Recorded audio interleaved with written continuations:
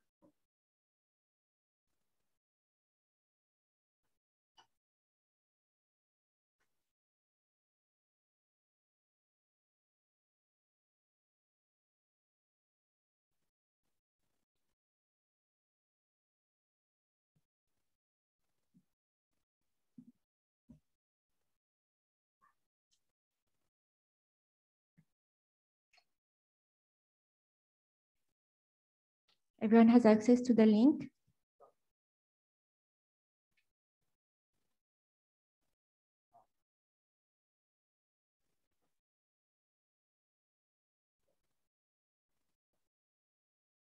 I shared the link, Sarah, in the chat.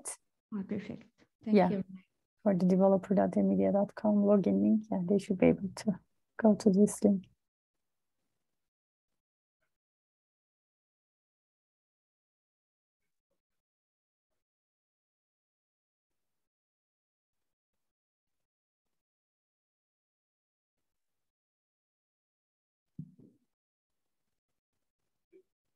Yes.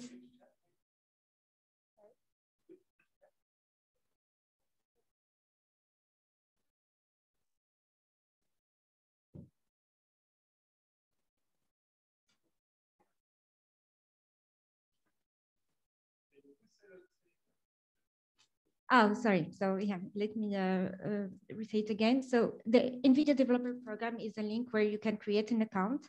And once you have an account there, you can attend to the events of the RecSys tutorial. We will provide you a code in a couple of minutes. And with this code, you can have access to the notebooks we are going to show. So you can execute at the same time the cells of the notebook and follow in parallel there.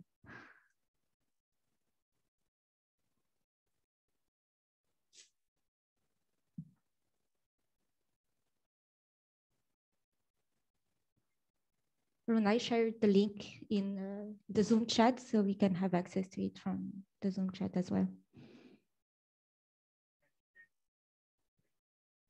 Yeah, so the Zoom link, you can have access to it from the RecSys Hub. If you just click on the join button from the tutorial section in the RecSys Hub, you can be able to get the Zoom link.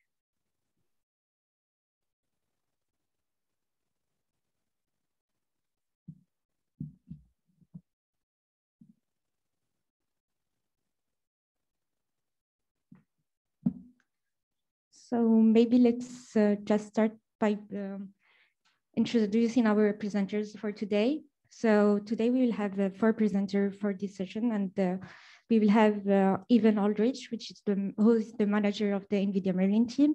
Ivan has a PhD degree from the University of British Columbia in electrical and computer engineering. We also have Renee Ike, a senior data scientist from the NVIDIA Maryland team, and Renee has a PhD in energy and power systems engineering from the French engineering school Centrale Ségalèque. We also have Benedict Schiffer, who is a deep learning engineer from the NVIDIA Maryland team. Benedict has a master in data science from Columbia University. And finally, myself, Sarah Habib, I'm a research scientist at NVIDIA Marine team, and I had a PhD degree from the Institut Polytechnique de Paris. We also have our great TAs that will assist you during the session to answer your question and also address any issue you have. So we have Gabriel Moreira, a senior research scientist, and we also have Mark and Oliver, senior machine learning engineers.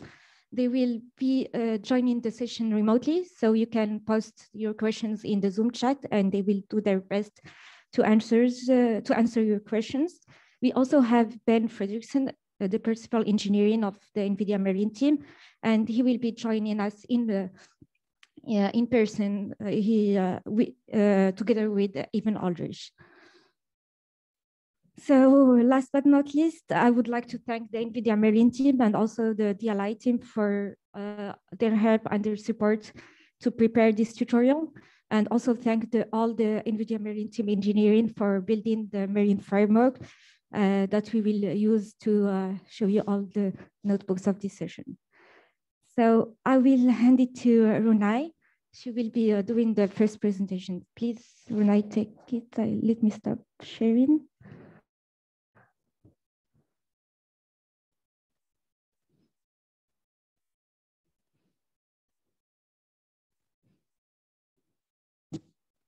Can you hear me? Can you see me? Yes. Yeah, okay, perfect.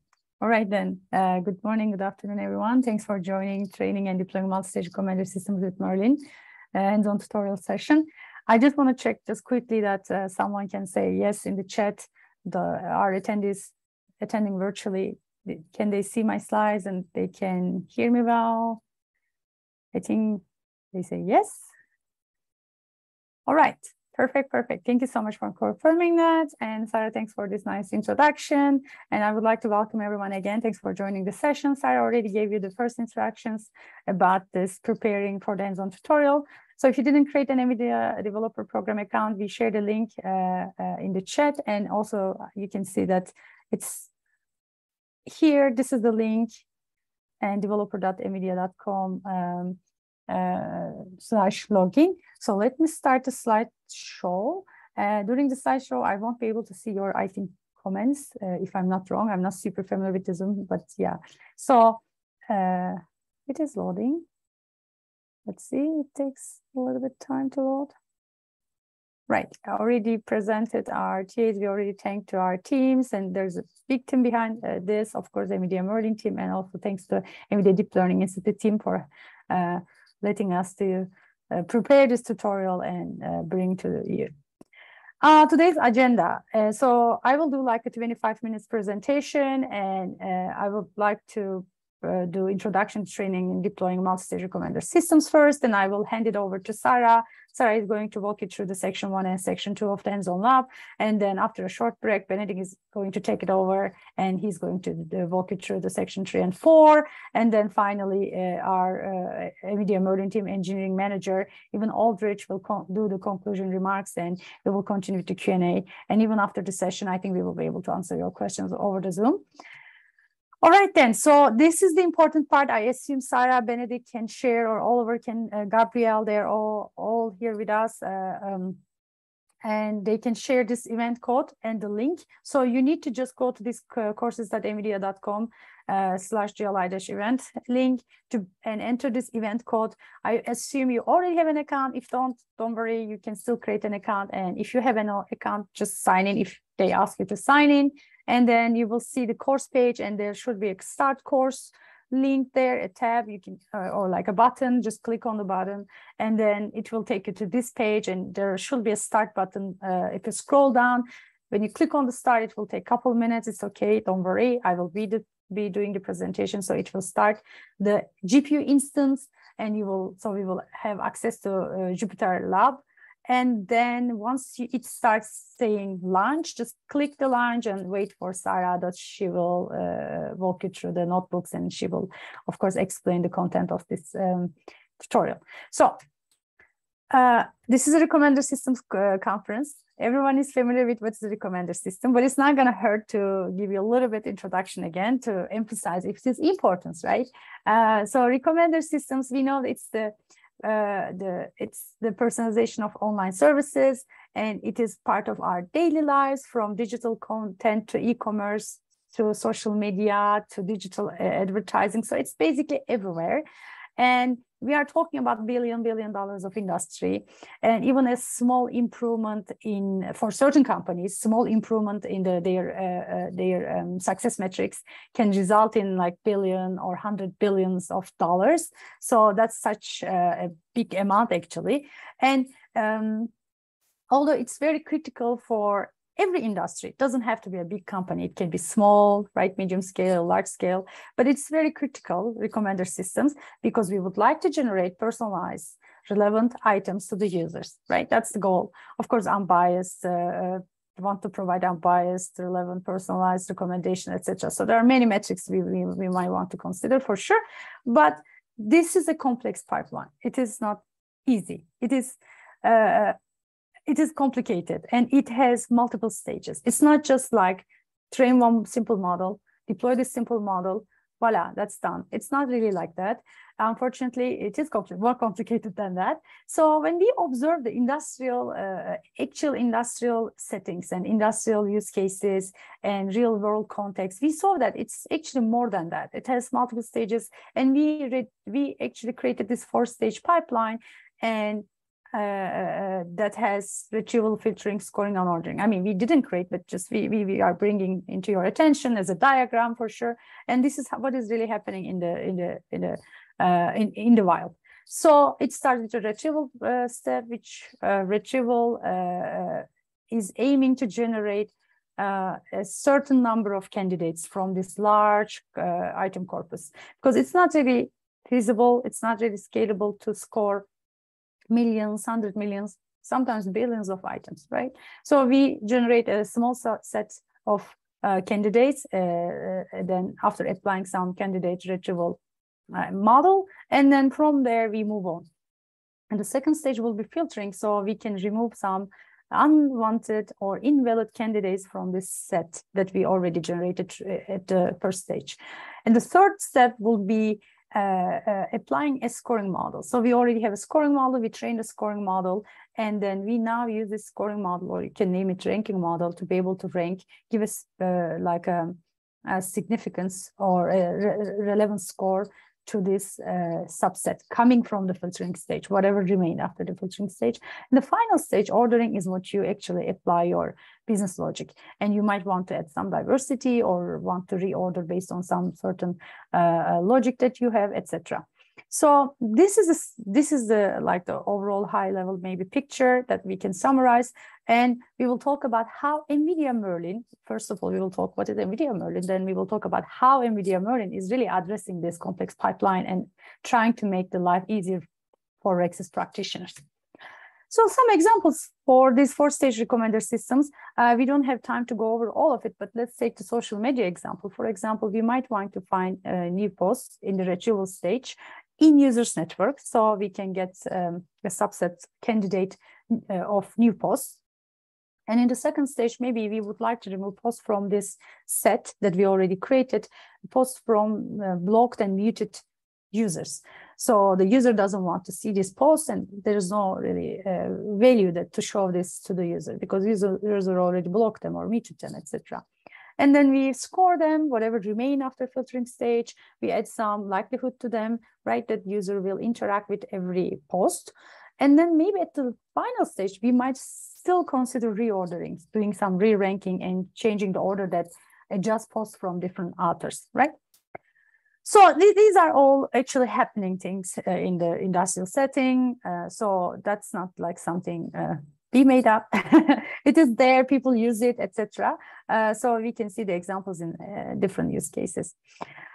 So how Merlin is handling this? So what is Merlin? Merlin framework actually is an open source framework. It is designed for scalable, accelerated recommender systems and GPU accelerated recommender systems. And it is trying to help users, RecSys practitioners, deep learning engineers, machine learning engineers, data scientists to accelerate and scale this end-to-end pipeline, right?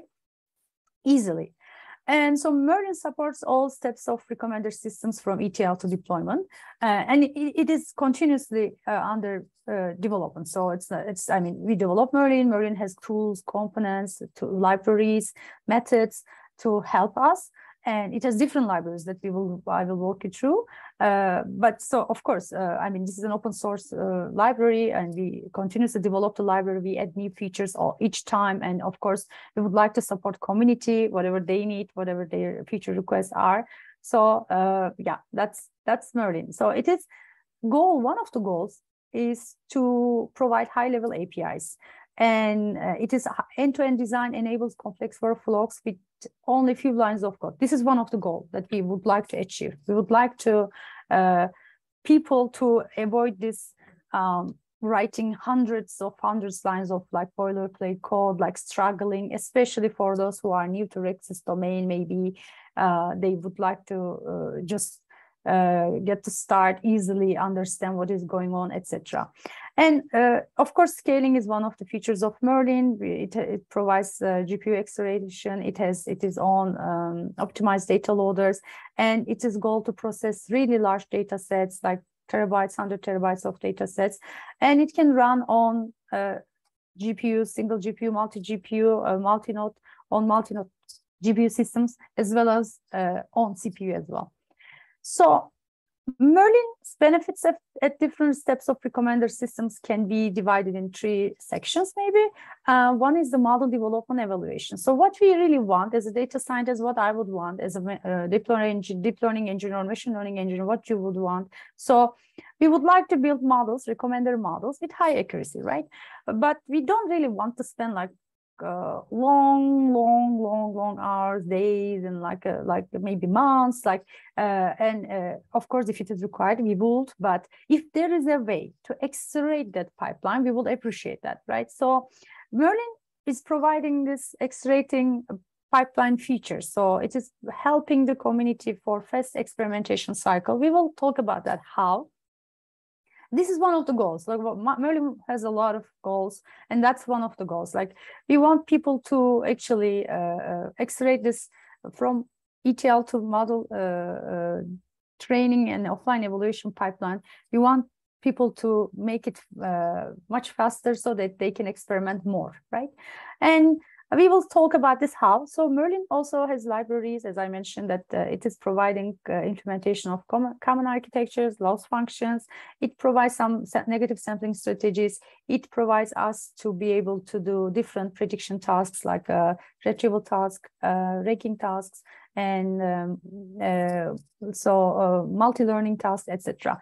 When it comes to deployment, what we want to be able to deploy new models into production systems. Maybe this is the most challenging part. Of course, it's open to discussion, but maybe deployment is the most challenging part. It requires significant engineering of the machine learning pipeline. So deploying we should be able to, and we want to be able to deploy new models into production systems easily without too much challenge. So Merlin goal is again to provide simple APIs to push train models to production systems easily.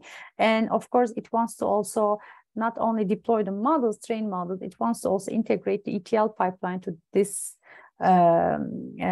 this train model pipeline too, so deploy as an ensemble, etc. And so I'm not going to talk about the last part, but Merlin model also Merlin is also aiming to integrate and connect with external tools as well. So we talk about this multi-stage recommender system pipelines. I will show you a more complex diagram in a bit, and you can see that it has a lot of components. So Merlin wants to also use the other external tools out there and integrate them easily, so help users to integrate them easily that they can deploy their models. All right then, so let's move on. And let's talk about the first part, how Merlin is really helping us to accelerate this first stage model development part, right, and evaluation. So Merlin tries to enable quick experimentation cycles for us to find high accuracy models. And we know this cycle. This is like a very it's an abstraction of this complex pipeline, right? From taking the data, cleaning the data, preparing the features, and feeding the features to model and training model, and doing some offline evaluation, and maybe doing this over and over until we find this good set of features and the model that gives us the accuracy that we wanted, etc. After our offline evaluations. So this is kind of cycle over and over we go over. So and it will be nice to somehow something that can help us to reduce this, actually make this seamlessly integrated first, and help us to reduce the maybe some, I would say, chores or like some cumbersome processes that we are doing, if there is a way. So Merlin is actually doing this with some functionality by integrating the schema files, but we will talk about that. Let's talk about this before. When we say recommender systems with deep learning, that doesn't mean Merlin is only supporting deep learning models. It is also supporting conventional techniques as well, and or some boosted tree algorithms. So let's talk about the recommender system with deep learning a little bit. And we know that we have an example data set like that in a tabular form, and we might have both categorical and continuous features. Generally, we have the categorical features because we have the item IDs, right user IDs, etc. And we, in our model, we need to process these categorical features and the numerical features as well, and we need to feed them in a way to our model. So for the categorical features, we have these embedding layers that is creating dense representation of the categorical features. And then after we do some pre-processing on the numerical features, we might want to concat them, right, to be able to feed them to the other layers. And then we finish the network by connecting our layers to a prediction head based on the task that we would like to do. So this is like overall very simplified the summary of a recommender system with a deep learning, right? Of course, an architecture doesn't have to be that simple. It can be very complex. For example, if you look at the literature, there were some very famous architectures have been already proposed, and they have been already adopted by some practitioners, like Facebook proposed the LRM, and Google has its own deep cross network. YouTube has its DNN models, and each of them has their mechanism to handle the categorical features through an embedding layer, and also leverage the interactions between the features. They can have some product interaction layer or some cross layers, etc. Even in some cases, you should be able to feed the sequential features, like in the YouTube DNN case. And YouTube DNN, even going one step away, sorry, it is letting us to able to apply two-stage recommender system, which has the candidate generation part and the ranking part, right? So why I'm talking about these architectures are the architectures that have been, as I said, adopted by the literature, and Merlin models is also providing simple APIs for each of them that someone can take it and use it right away. We will talk about that. Let's go back to close interaction, right? So maybe one of the models you would like to train is, the model you would like to train is one of them, right? It could be DLRM, DCN, YouTube DNN, or could be wide and deep, or the model that you would like to customize and build. Doesn't have to be any of them. But Merlin model simplifies this pipeline from feature engineering to model training and evaluation. Simplify the dependency by providing a schema file. So we have schema files coming from the feature engineering step, and which connects feature engineering and model training. So this schema files has the relevant information, that required information that a model can take and consume to build the layers on top of it. So we will see what is a schema file, of course, in the hands-on live section, but it can be a proto file, proto-text file, can be a JSON file, which has the information, for example, what is the cardinality, and for example, what is the minimum and maximum value, and the tags. The tags are very important. It's a categorical feature, it's a list item, it's an item ID, it's a user ID, etc. So it has all the necessary features necessary information that we can leverage in the modeling phase. All right then.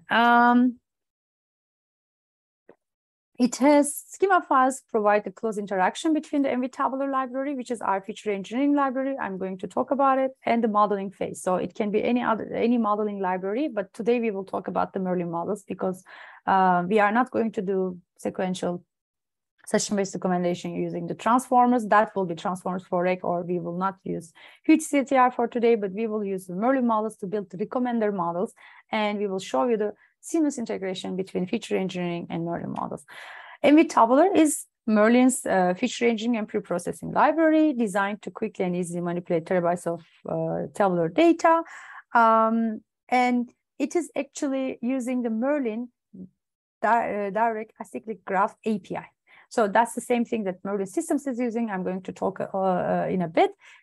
You can run feature engineering and pre-processing pipelines with MV Tabular on both GPU and CPU, and we really see significant acceleration with MV Tabular. So we also use it for certain cases, right? So we can see that it can handle really terabytes of scales of data, and it is really fast. So, and I'm not going to spend too much time on MV Tabular. You will see it in the hands-on section, but we have all the documents about MV Tabular, all the examples. Please go ahead and look into them in the MV Tabular library.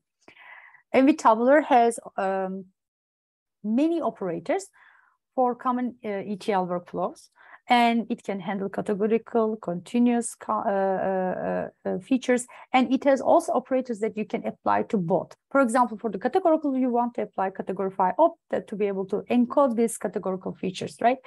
There are many others. For the continuous, maybe you need to normalize the continuous features, or you might want to do apply the log operation, etc. But there are also some operators or feature engineering techniques that you can apply on both of them. For example, with the Lambda app, you can actually inject user-defined functions into your workflow, MV Tabular workflow, etc. You can also create your own custom app, which we have examples in our GitHub repo. Oops, sorry. Merlin models. Merlin models is our actually modeling library is developed for high quality implementations from classical machine learning models to more advanced deep learning models, both in TensorFlow and PyTorch. Currently, it has TensorFlow support, and PyTorch support is in our roadmap. It's going to be available soon. And it has implementation, it provides implementation of common architectures. I will show you in a bit what do I mean. And it has loss functions that's commonly used by RecSys practitioners, and it supports different tasks, etc.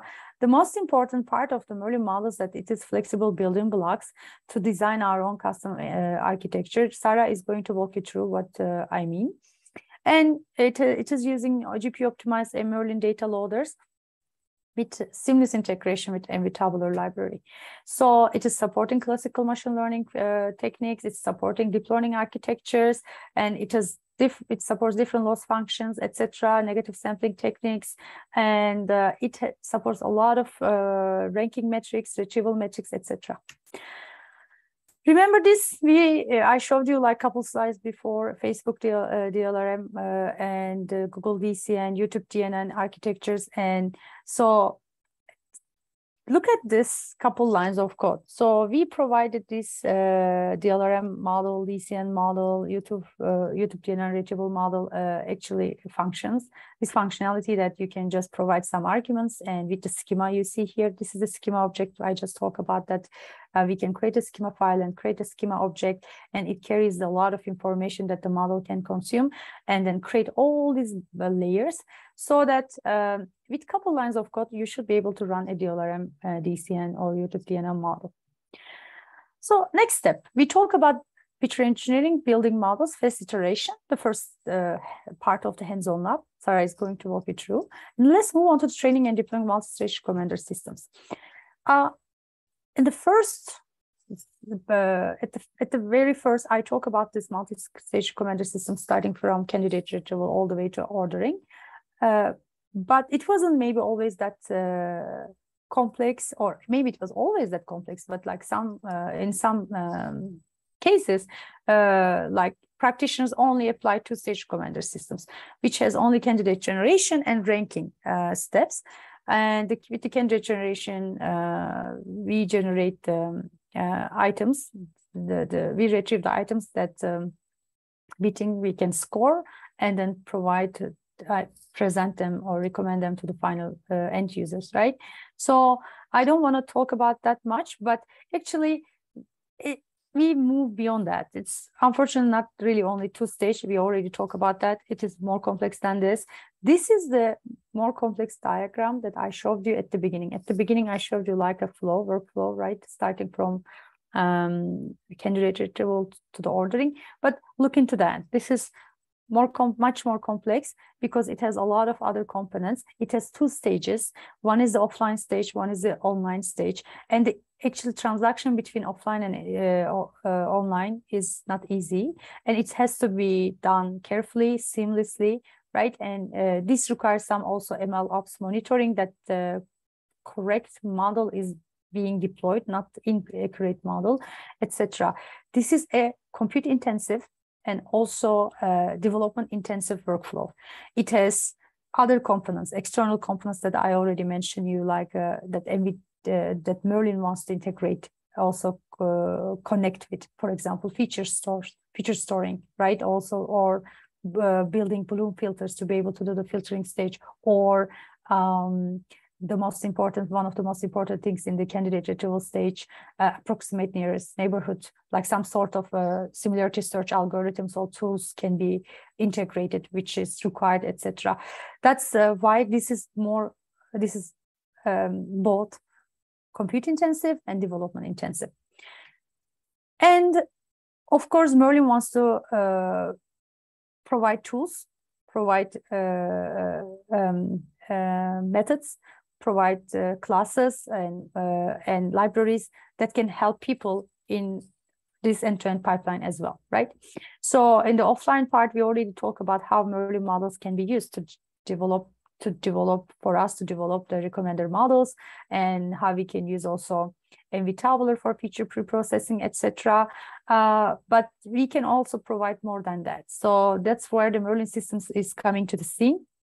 And actually, Merlin systems is designed and developed to provide a high-level API to deploy complex recommender system pipelines on the Triton inference server as an ensemble. So think this, every step as a model, retrieval as a model, filtering as a model, scoring as a model, ordering as a model, and a part of the directed acyclic graph. Think this as each of them as a node, maybe in a graph, and then Merlin systems letting us to combine this and export as an ensemble model, and to be able to deploy it on Triton inference server. So you will see how, because Merlin system has operators for every stage, and and then after we execute these operators, we should be able to generate the ensemble and export the ensemble and then deploy it on the Triton.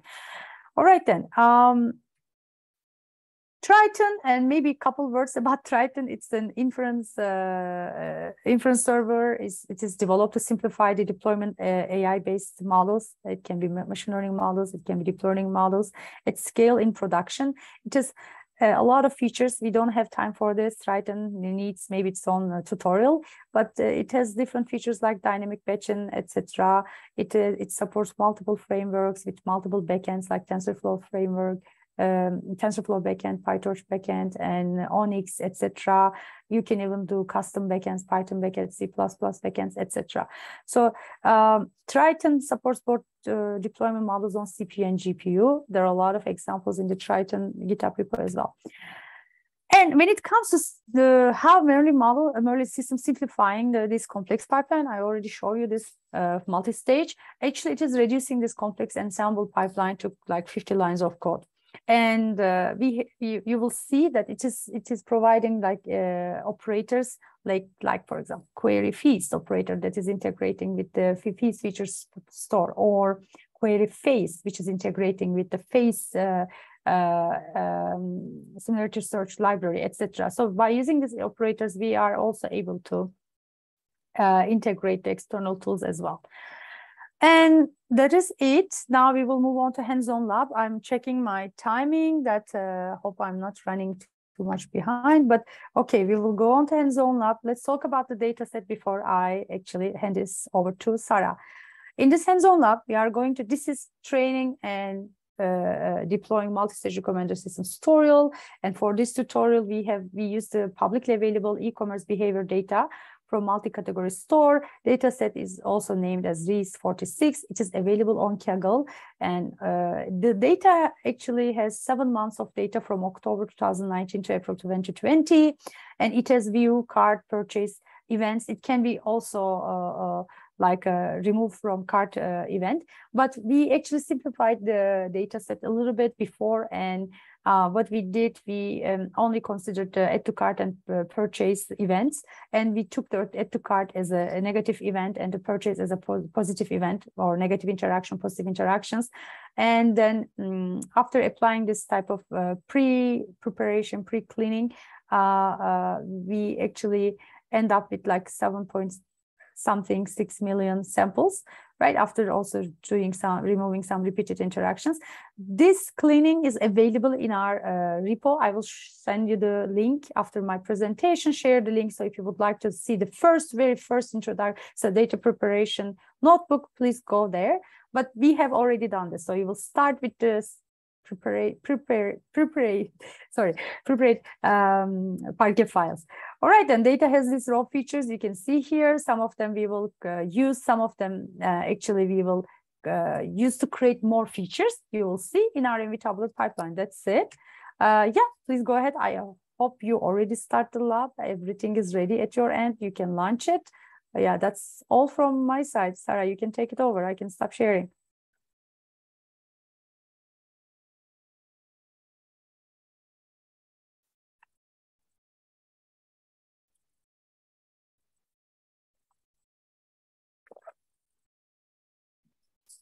Thank you, Renai. Thank you for the great presentation.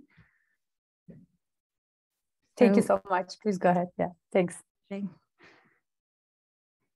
So let's start the hands-on lab session, and let's just go to the link, the notebooks. So as I mentioned earlier, you need to go to the courses NVIDIA and tap the event code. Then you can have a button like the launch button where you can access to your notebook. You should have something like that, a Jupyter Lab with 4 notebooks and a data directory. And the first exercise will be about implementing common RecSys architectures using the Marine Models library.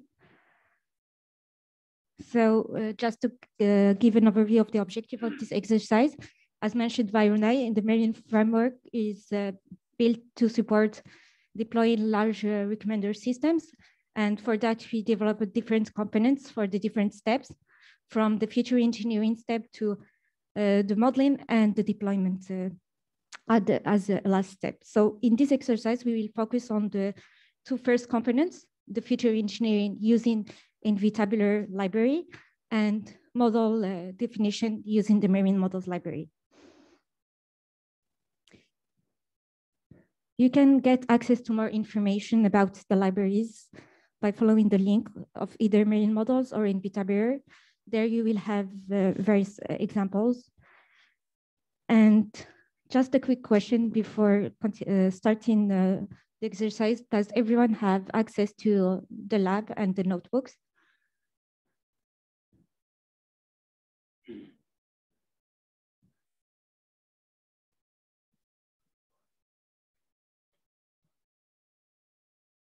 That's okay. Yeah, the URL is if let's just recall the URL. I think Runai or Benedict shared it in the Zoom link. So it's the DLI event. It's nvidia.courses/DLI event. So we can go there and just copy paste the code shared by Runai.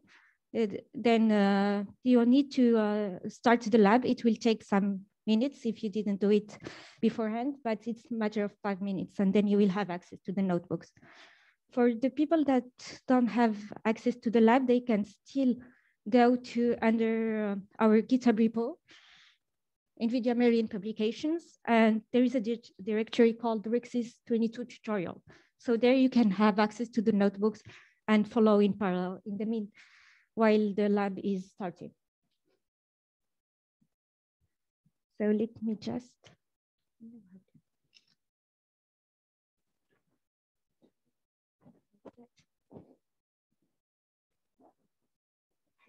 go back to the notebook. And yeah, so the first exercise will be to build future engineering and prepare some input variables for our deep learning models. For that, we will use the e-commerce data set. And as mentioned by Renai, we will use all the data from October 2019 to April 2020, and we will filter only the add to cart and purchase events. We did some preliminary processing steps to fill the missing values and also to split the data into a train and validation sets.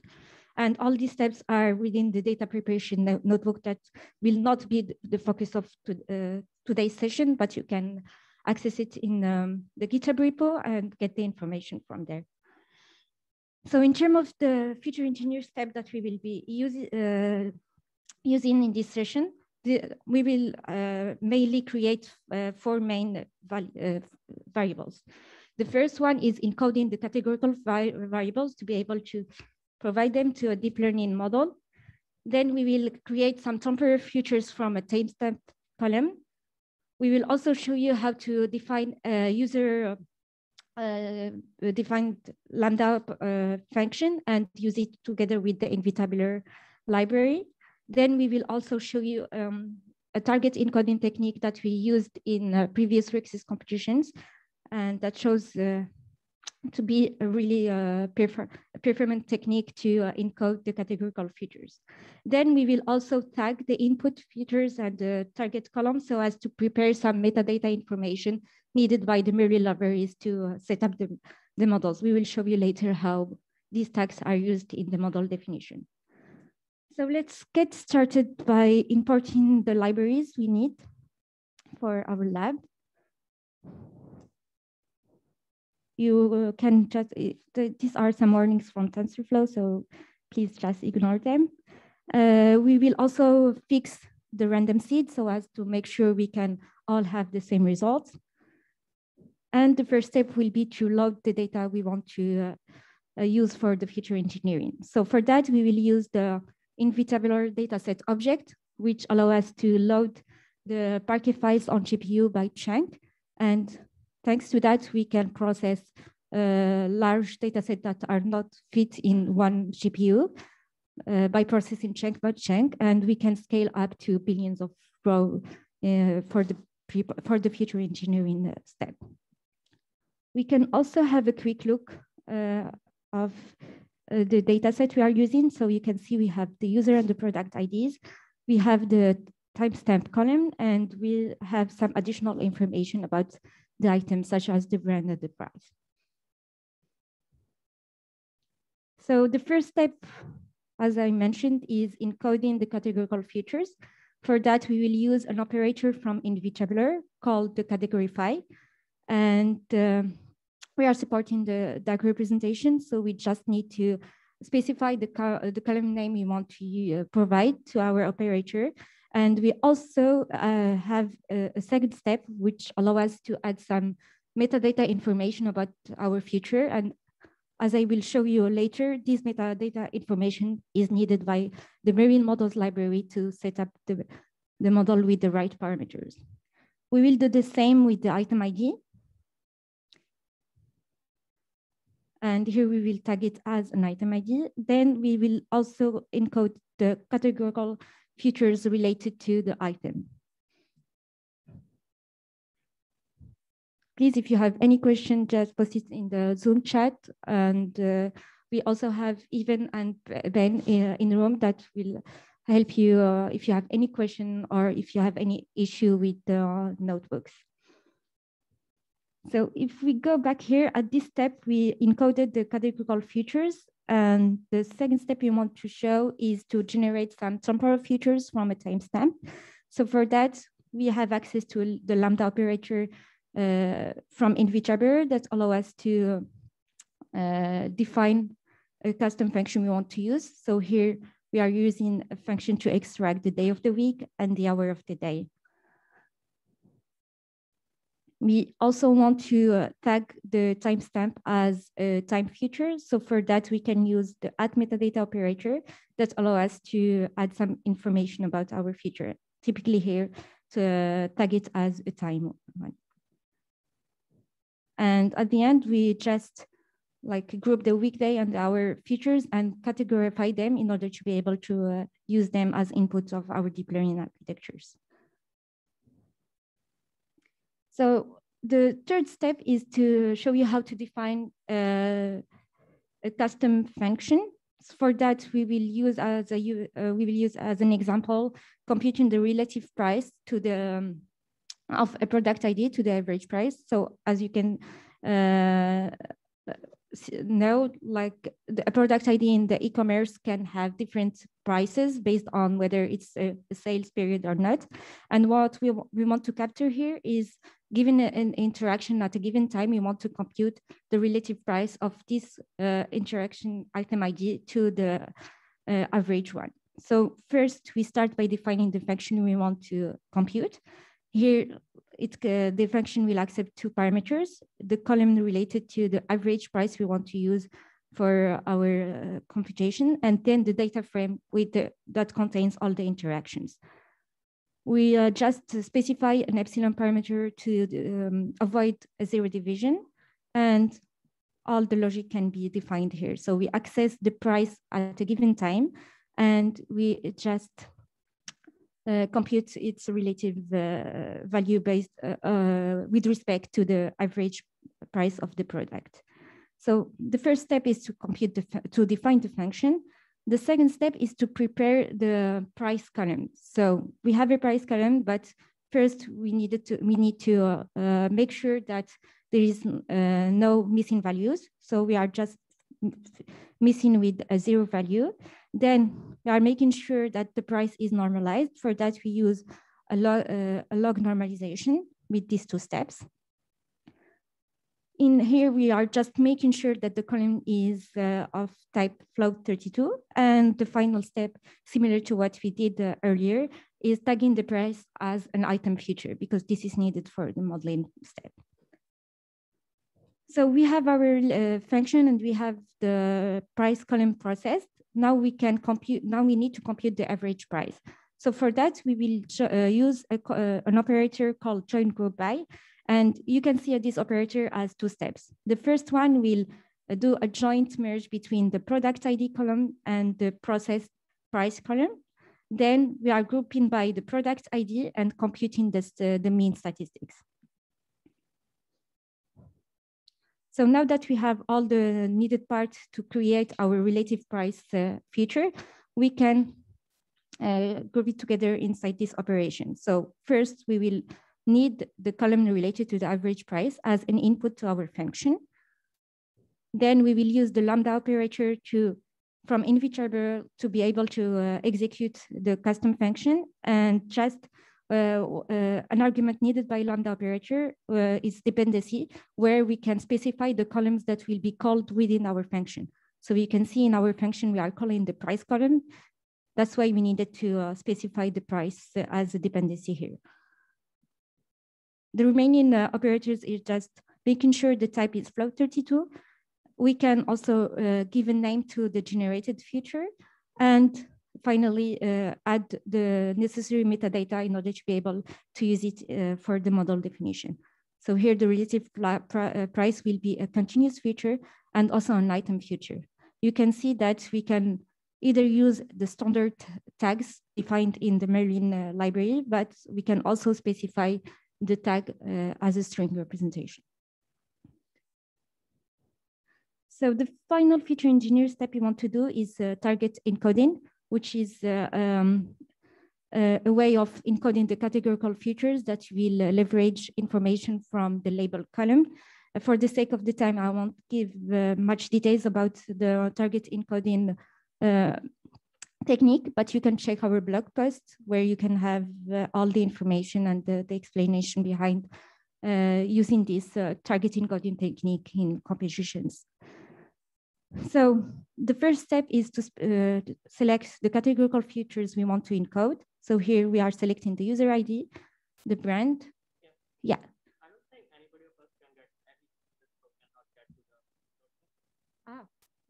get have you access to the DLA event platform or not? Yeah, I think event can help you with that.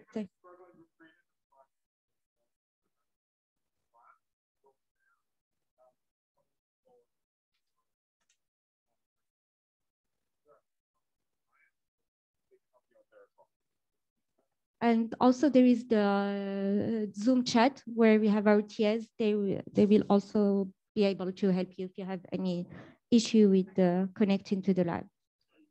Sorry about that. The GitHub repo, yeah, sure.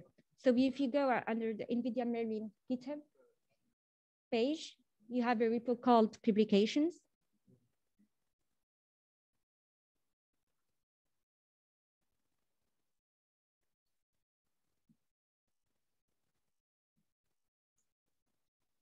And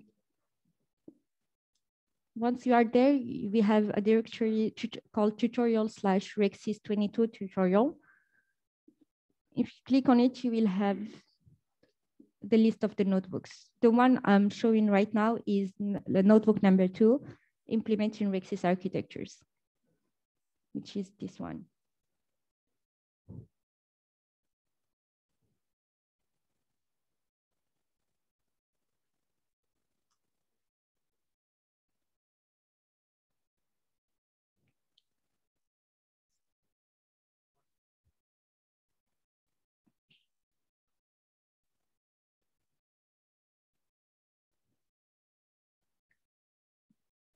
So maybe let's give just 2 minutes for everyone to be able to have access either to the GitHub repo or the DLI platform before resuming the lab.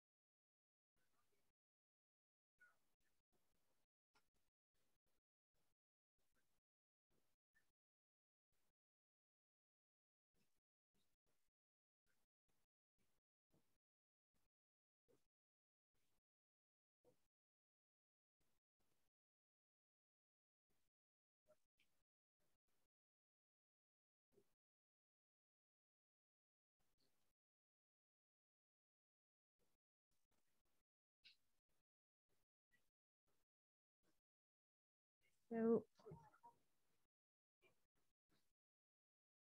I hope everyone can have access either to the DLI lab or the GitHub repo, where you can like follow in parallel. Sorry about that. I think we have also a limited capacity of the DLI lab.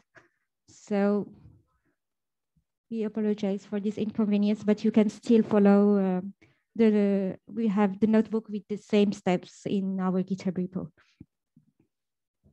So if I got back to the feature engineering step, we were at the step where we generated the relative price using a custom function. And we were about to generate encoded categorical variables using the target encoding operator. For that, we just select the features we want to encode. Here it's the user ID and some item features. And then we also select the label column we want to use for the target encoding. So you can see here, we in the left side, we have the categorical features, and then we feed them to a target encoding operator where we specify the label column. From the generated features, we want to normalize them in order to be able to use them for deep learning. And for that, we are just applying the normalizer. So they can still follow in the screen.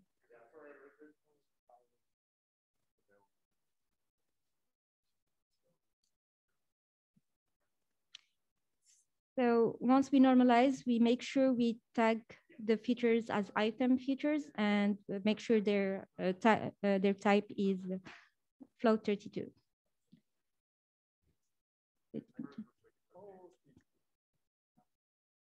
The final step is making sure we can save the raw values of the user ID and the item ID.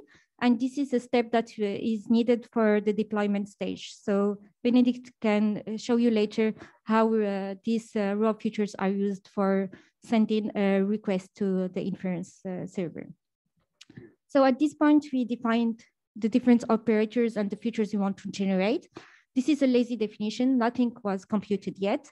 And the first step before doing the computation is to define the whole graph where we will combine all the operation we defined. So the operation from encoding the user ID until saving the raw features and the target. Once we have our operational graph, we can provide it to an NV-tabular workflow, which is the class manager for fitting and transforming the data. So at this cell, this is the moment where we are actually reading the data and computing the feature we defined earlier. So first step is fitting the workflow using only the trained data set. And then from the fitted workflow, we can transform the trained data set and the validation one and save them into Parquet files under the specified directory.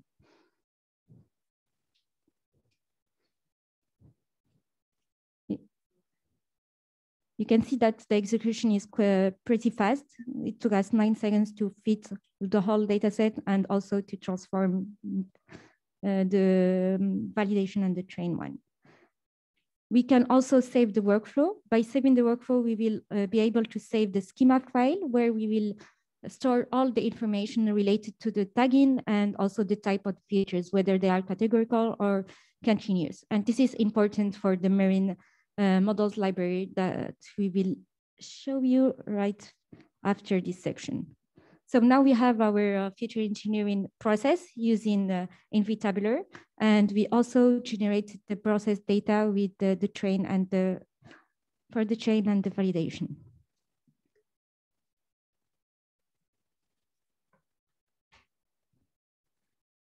Now we can move to building the RecSys architectures using the marine models library. If you can give me just 1 second to plug in my computer, because it seems that the battery is very low. Sorry about that.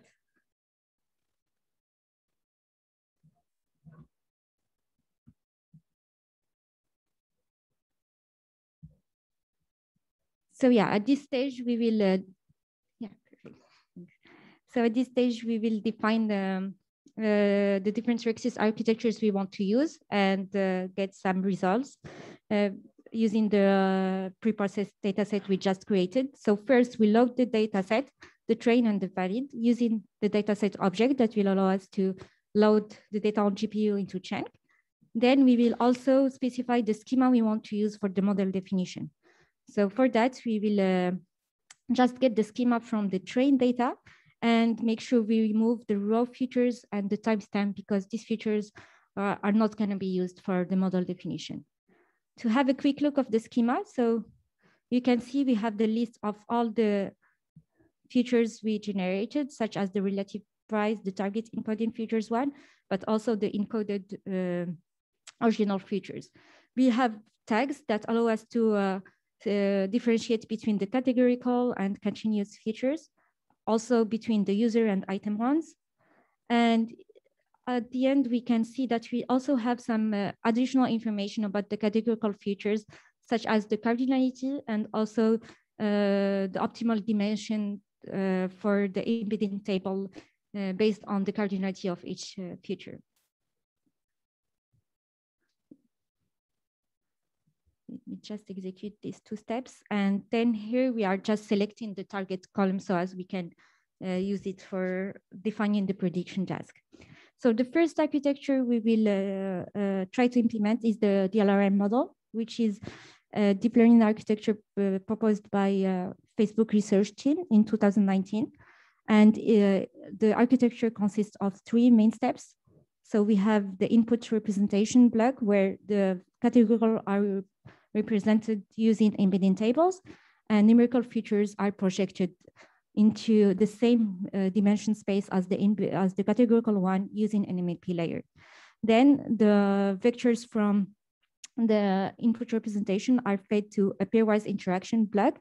As its name shows, the block try to learn some pairwise interactions between the input features, and the output of this pairwise interaction will be then concatenated with the continuous representation we have from the MLP. So you can visualize that as a skip connection where continuous are fed to the pairwise interaction, but also concatenated with the output of this block. And the results of this concatenation will just be fed to a top MLP layer, and then binary classification layer will be applied to get the final score. So how it looks like in terms of Merrill models. So in Merrill models, we have a function called DLRM model that allow us to instantiate the DLRM architecture in one-liner.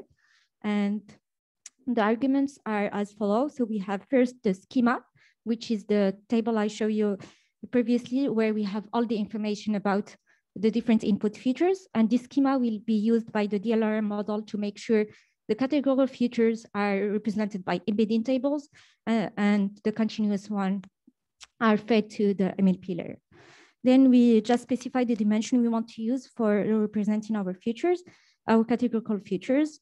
The bottom block is the one used for projecting the continuous. We just need to make sure that the final layer is having the same dimension as the embedding tables. And then we have the top block that will be applied after the pairwise interaction to prepare the final hidden state that will be provided to the binary classification task. Here we have the binary classification task class from Merrill models. And as you can see, we just need to provide the name of the target column. And the binary task will make sure the layer is correctly set with the right parameters. So Merrill models was built on top of Keras. So the model class we have here is a subclass of the Keras, and we can have access to all the methods provided by Keras, such as compiling the model by specifying an optimizer, whether to run the model as a graph or as an eager mode. And also we can use the classic Keras matrix to compute the performance. Then we can call the model.fit by specifying the train and the validation data. Here we are providing a data set, not a data loader. So we need to specify the batch size, and the fit will define the data loader under the hood with the correct batch size.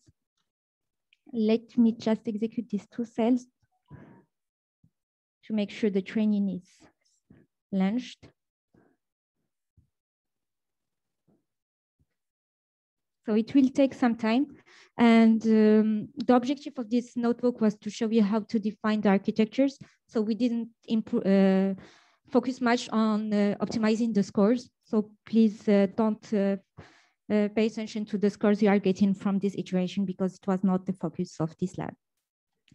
So the second architecture we wanted to show you is the DCN model. And a quick overview of the DCN model, the main contribution was the introduction of the cross layer that aims to learn some explicit features interactions between the inputs and then feed these explicit features to a deep network in order to learn additional implicit features from it. So they are suggesting two types of architectures. The stacked one, where we first apply the cross layer on the input, and then the output of these explicit interactions will be fed to a deep network. The second architecture is the parallel one, where we have two towers, one with the cross layer that learns the explicit interactions, and the other tower with a deep network for the implicit ones. The result of these two towers are concatenated and then fed to the prediction layer. In this lab, we will use the stacked one, and similar to the DLRM model, you can see that in many models, we already have a DCN model function where we just need to provide the schema in order to initialize the input layers with the right parameters. We have also a parameter called depth that will allow us to control how the number of the cross layers we want to apply in a series. And then we have the deep block for the deep network architecture. Similar to the previous DLR model, we will use the binary classification task for our use case. And same, we can just use the compile and the feed method from Keras. So at this step, we showed how we can define the DCN and the DLRM with one liner of code. And before moving to the other architectures, we just want to mention that with marine models, you can also do hyperparameter tuning, and the functions for DCN or DLRM can accept a large number of parameters. So here we can imagine that we want to control the dimension of our input features. And for that, we have a class in marine models called the embedding option, where we can control different parameters, such as the dimension of the embedding, but also the regularization term that we can add to our embedding table. For the DCN model, as I mentioned earlier, we have the depth parameter that we can control. And also for the deep block is an MLP layer where we can define the number of hidden dimension we want for each layer in the MLP network. But we also have access to the activation parameter that allow us to specify the activation we want to use. And similar to the embedding tables, we also have access to the regularization term for the weights and the bias. We also have access to the dropout parameter that allow us to avoid overfitting during training by randomly deactivating some units from the network and make sure that the network doesn't get adapted to specific training examples. So in terms of how the code looks like, you can see in this first cell for the embedding options, we will start by getting the name of the item ID column and the user ID column from the schema. For that, we have some util function in the schema, such as selecting by tag. So here, typically what we want is to select by the tag item ID to be able to access the item ID column, and similar for the user ID. For these both, the item ID and the column ID, we want to hard code the dimension to 128. So for that, we just define a dictionary where we provide the name of the column you want to fix the dimension for and specify the dimension you want. Once we have the hard-coded dimensions for the columns we want to use, we can call the embedding option class, where the first parameter will be the dictionary with the hard-coded dimension. For the remaining categorical features, we decided to keep inferring the optimal embedding size from the cardinality. And for that, we have an option inside the embedding options, which is infer embedding size equal to true. What this option will do is go over the schema file, get the cardinality of the given feature, and just compute the optimal embedding size from its cardinality. We also, as mentioned, have the access to the regularization parameter. So this is the part of the input block. In terms of the DCN model, we can control the architecture of the deep block, which is, as I said, an MLP network. We can define the dimensions, the activation function we want to use, the dropout parameters, and also the regularization for the weights and the bias. Then we just have to provide the embedding options for our input features. So by executing that, we can get the model with the new parameters, and we just can call another iteration of the training to compare with the previous DCN architecture.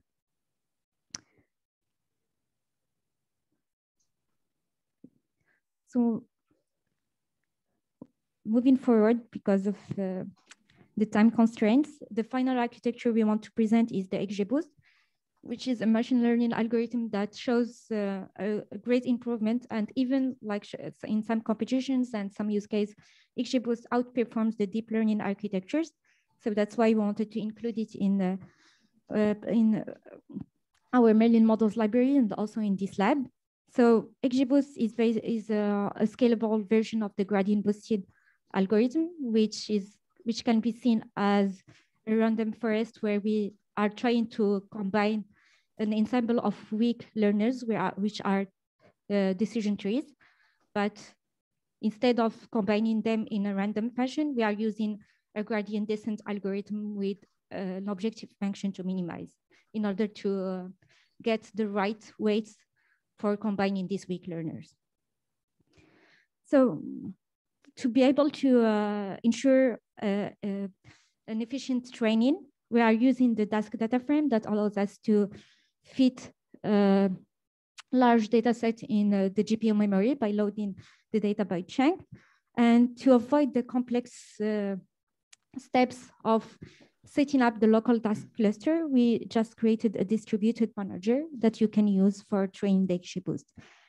So the step is importing the XGBoost and the distributed manager, then specifying the parameters for the booster algorithm and also the training parameters. Then we just call the distributed manager to set up the local cluster. And inside, we define the model called the fit and the evaluation.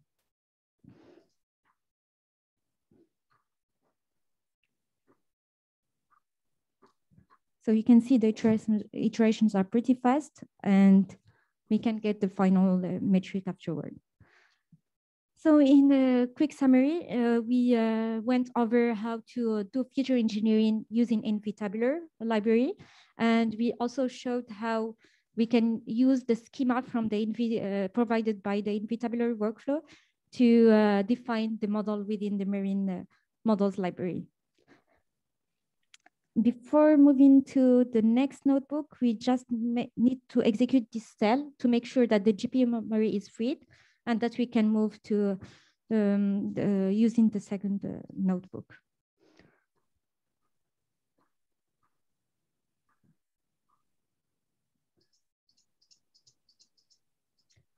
So you can still use the chat if the first exercise was quick. Sorry, we have a time constraint. So please don't hesitate to post your questions in Zoom, and our TAs will be more than happy to answer them. So in the previous exercise, we went over custom architectures like DLRM or DCN. And in this notebook, we wanted to show how we can customize our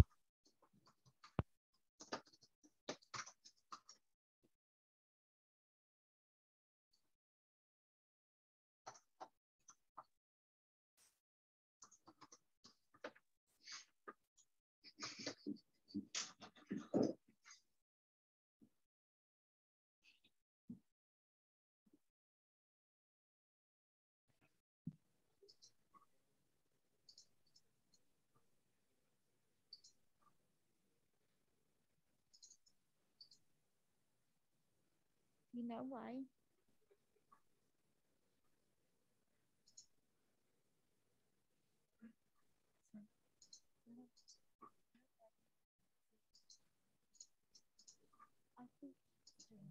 Yes. No, I think so. Are you able to hear me and see the screen in Zoom? Perfect. So it's just the. They're on it, they're aware of the issue. All right.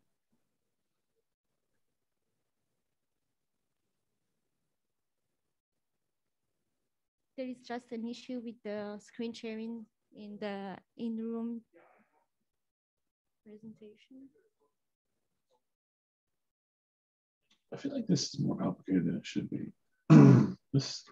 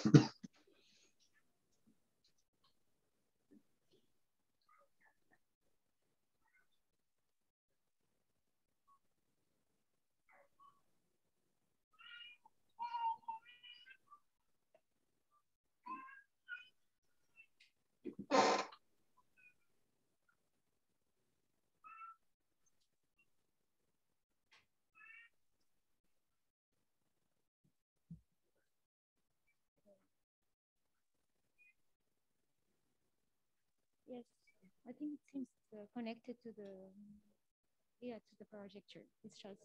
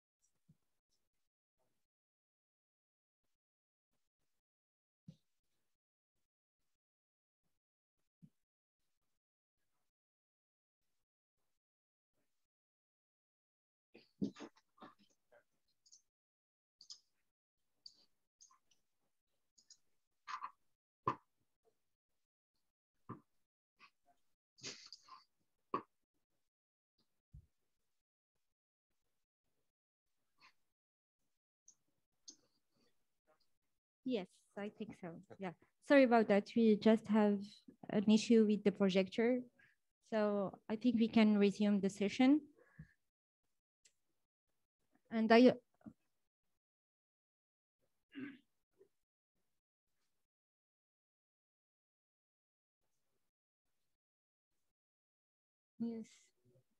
Yeah, it seems working. So I think we can resume the session. Sure. Yeah. So as I was saying, like in the first notebook, we went over some common RecSys architectures, but the question is how we can customize these architectures for our specific need, either for the research or the daily data science work. And for that, we tried to build the marine models based on some low-level building blocks to offer enough flexibility for the user to customize either the input blocks, the dense layers, the prediction task using one or multiple prediction tasks, for example, and also using some custom loss functions or metrics. So that's the objective of this exercise. It is to show you how to use these low-level building blocks for three main exercises. In the first one, we will try to implement the DLRM architecture from scratch. Then in the second exercise, we will customize this DLRM by adding a cross-product transformation to our input block. This transformation was first proposed by the wide and deep architectures. And you can check their paper to get more information about this transformation. And in the second exercise, we will replace the pairwise interaction block by the cross layer from the DCN model. So let's get started by importing our libraries and fixing the random seed. We also need to load our data and specify the schema file we want to use for the model definition. So before deep diving in the code, we just wanted to give a quick introduction about the core building blocks of marine models. And the core abstraction is what we call the block, which is instance or a subclass of the keras layer that has some additional methods to allow you to easily connect and define custom architectures. In terms of the input feature blocks, we have the embeddings blocks that controls how the embedding tables are created for the categorical features. And we have the continuous features for the continuous variables. We also implement some methods to connect blocks between them. So we have the connect, which will just do a sequential connection between the different blocks. And we also have specific function we call connect with shortcut, where we first apply the blocks sequentially, and then the output from this sequence of blocks will get connected to the input using a skip connection.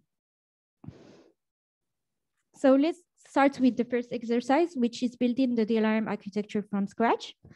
And as a quick recall, you can see the DLRM architecture as 6 main steps. So first, we define an MLP layer to represent the continuous features. Then we have the embeddings layer for the categorical ones. The output from these two blocks will be concatenated and fed to the pairwise interaction block. And the output from this pairwise interaction will get connected again to the MLP layer of the continuous features. And the final result will be fed to a top MLP and to the prediction layer.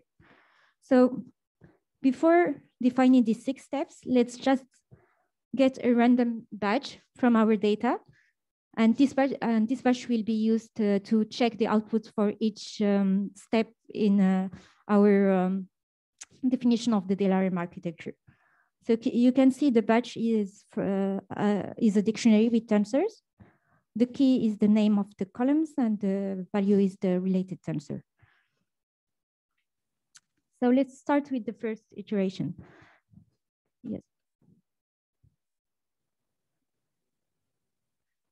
So you can check the link posted in the Zoom link to get access to the notebook, but I am afraid there is limited capacity to get access to the DLR lab. What we also have is our GitHub repo, which is under the NVIDIA Marine organization. The repo is called publication. And there you can have access to the same notebooks under the tutorial. Yeah, it's the same code. So you can follow in GitHub. The notebook I'm currently showing is the notebook 3, which is customized marine models. Sure.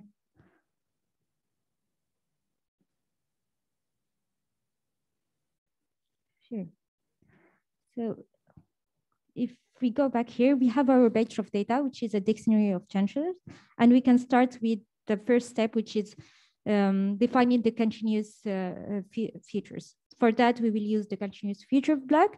And this block has a method called from schema that allows us to just provide the schema, and the block under the hood will look for the continuous features and group them together. So if we execute this cell, you can see the output from the continuous block is just a filtering over the continuous variables we have, such as the price, the relative price, or the target encoded features. We want to be able to project them in the same dimension space as the categorical features. And for that, we will use an MLP layer where with the same dimension as we want to use for the embeddings. So here you can see from this bottom block, what we got is a representation vector of dimension 64 for all our continuous inputs. We can move to the second step, which is defining the embedding tables for the categorical ones. And similar to the continuous block, we just need to provide the schema with the categorical features and the dimension we want to use for our categoricals. The output would be a dictionary where each categorical feature is now represented with a hidden vector of a dense vector of 64.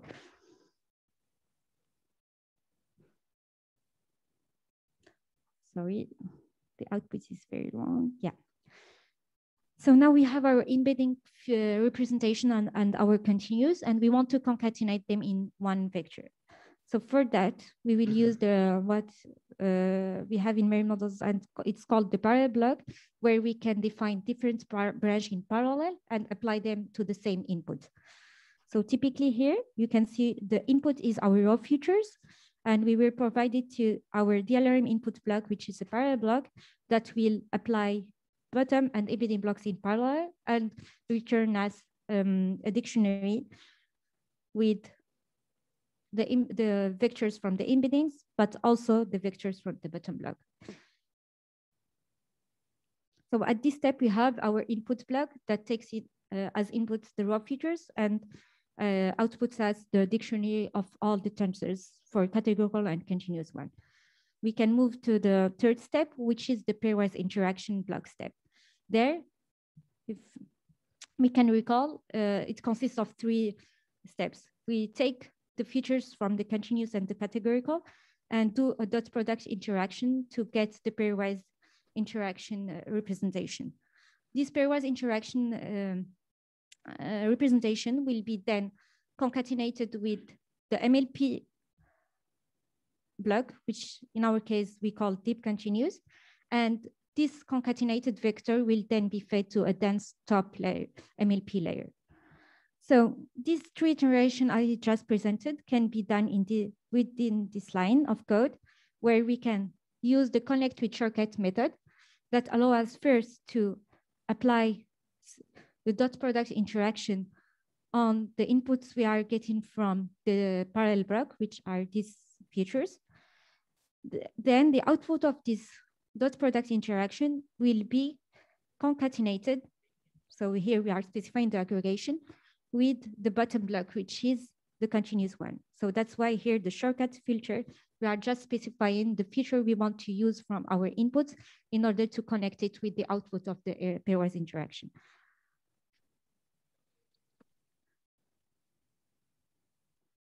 And we can also apply this to our raw input to see that at the end, we just have a vector of dimension 100, which is the result of the pairwise interaction concatenated with the continuous one.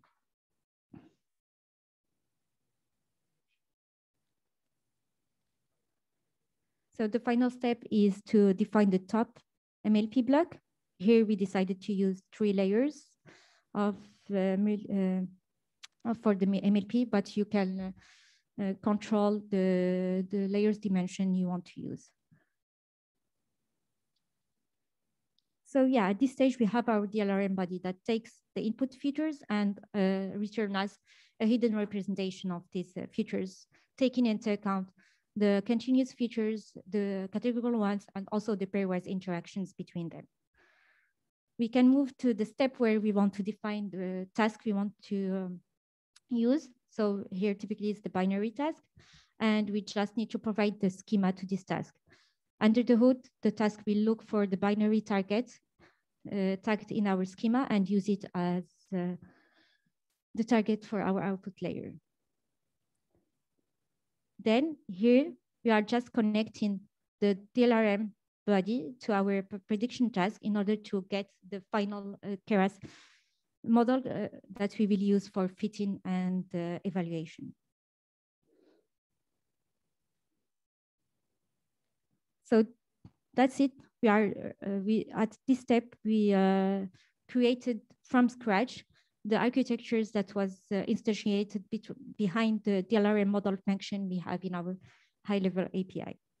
And the second exercise here is trying to customize this DLRM block in order to add some new ideas or some ideas from other architectures that shown to be effective in the RecSys domain. And typically here we want to add an additional feature to our input block, which is a feature resulting from the cross-product transformation technique that was suggested by the wide and deep architecture.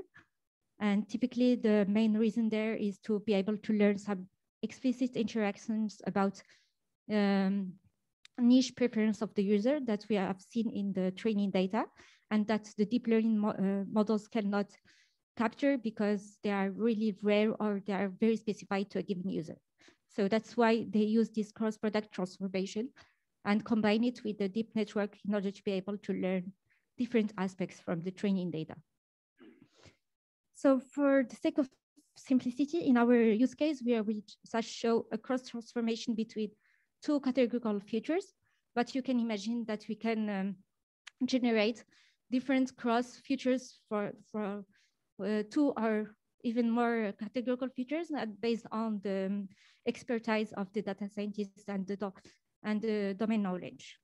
And for that, we have the hashed cross all class that allows you to define different ways to cross the features between them by just mentioning the names of the features you want to cross.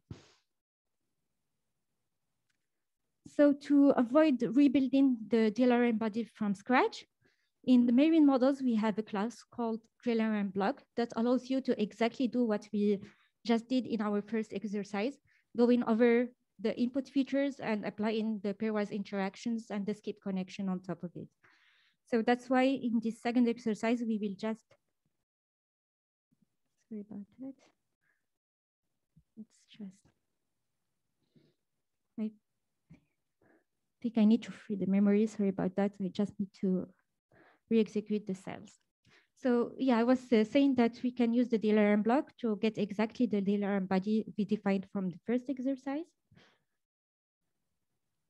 And what we wanted to add in this exercise is these additional inputs related to the cross product. So for that, we first need to define the cross schema, meaning the features that we want to cross in order to generate the cross product feature. Here we are, for our example, we are using the categorical 0 and 1.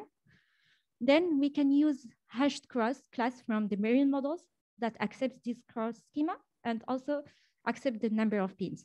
So here you can imagine, why we need the number of pins. It's mainly because of scalability. So we can imagine that if we have two very sparse categorical features, the cross product will explode and have a really large dimension. And in order to control the dimension of the cross product, we are just using a hashing trick that allows us to make sure all the resulting features are within the number of pins. So typically there is a trade-off between of the number of pins. If the number of pins is very small, we will lose information because there will be a lot of collisions. And if the number of pins is really large, we will lose performance and scalability.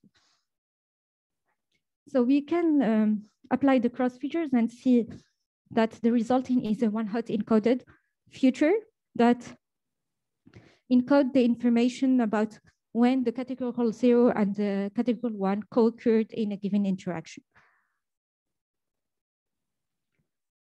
So you can learn more about the hashed cross in the link we have mentioned in the notebook. And just moving forward to being on time, we can see that at this part, we have our cross features, and we want to generate a representation from these cross features. So typically what they do in wide and deep is that they are using a weighted sum that can be seen as a regression layer, where we are just learning weights that we are giving to each position in our cross feature one-hot encode value. And to be able to do that with marine models, we just need to define a MAP block with dimension 1 that will exactly do the sum for us, the weighted sum. So here you see the result is just one value for each interaction. But you can imagine if you have multiple features, we will have a multiple dimension vector at this step.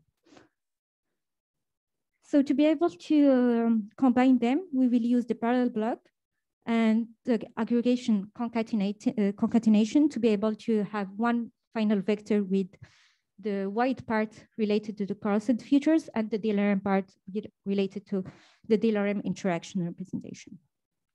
Then similar to the previous exercise, we just specify the binary classification task, wrap it inside a model class, and then call the compile and the fit. So that was about customizing the input block and adding some new features to it. The final exercise is about customizing the DLRM architecture in itself. So here, instead of using the pairwise interaction provided by the DLRM paper, we wanted to use the cross layer from DCN and define a kind of a hybrid architecture between DCN and DLRM. So for that, we need to redefine our inputs. So it's just a copy paste of the code shown in the first exercise, which goes over the continuous and the impedance features and merging them into one dictionary with all the features in it. And this is where the customization is made. So here, instead of doing the skip connection and using the dot product interaction, we will use the cross layer from the DCN. For that, in marine models, we have a class called crossblock that do exactly the computation defined in the DCN paper. So we just need to connect the inputs to this cross layer to have an explicit feature interactions learned by the cross network.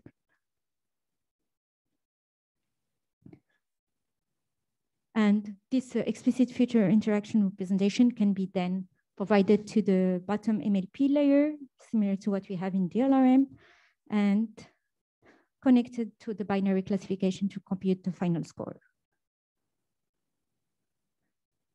So similar, we have the model class that contain first the deep DLRM interaction, which is a mix between the inputs from the DLRM block and the cross layer from the DCN. Then we have the binary task, and we can call the compile and the fit. So I apologize if it was fast, but we unfortunately have a time constraint. But just to sum up what we have learned so far from this second notebook is that marine models is flexible enough and offers all the building blocks to build custom architectures. And we also show how to first implement a known architecture from scratch, but also how to customize it with new ideas or ideas from other architectures. So that was it for this first lab where we went over the InvitaBular and marine models library. I think it's time for a break, but if you have any questions, please feel free to ask us. We will have a break of 10 minutes, and then Benedict will take it over to present you how to build the multi-stage system and how to deploy it using the Triton inference server. Thank you.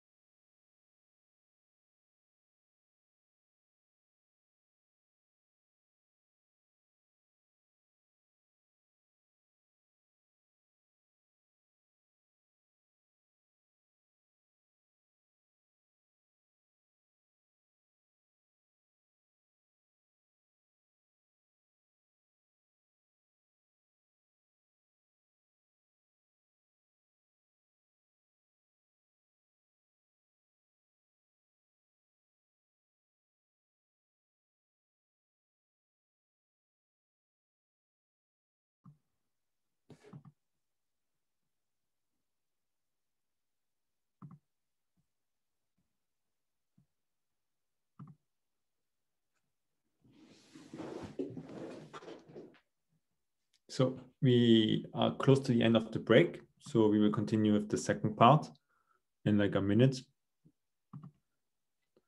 Can everyone hear me like for the virtual people on Zoom and the people in person? And can see my browser again?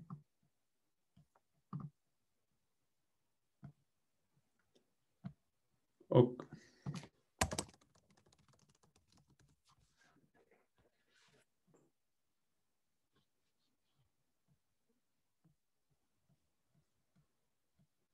Hello? Hello, can you hear me better?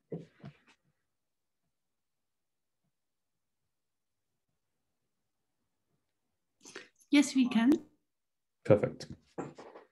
Just one more minute that people get ready to continue the part, and we can start them with the second part, deploying, actually building multi-stage recommender system with the special focus on deploying. We will resume the session right now. Benedict is connected to the session. So can everybody get back? Benedict, if we can give just 2 minutes for the in-person attendees to get back to the room. Okay, can you let me know when we can continue? Sure. Because Yeah. I don't see the in-room. Yeah, sorry about that.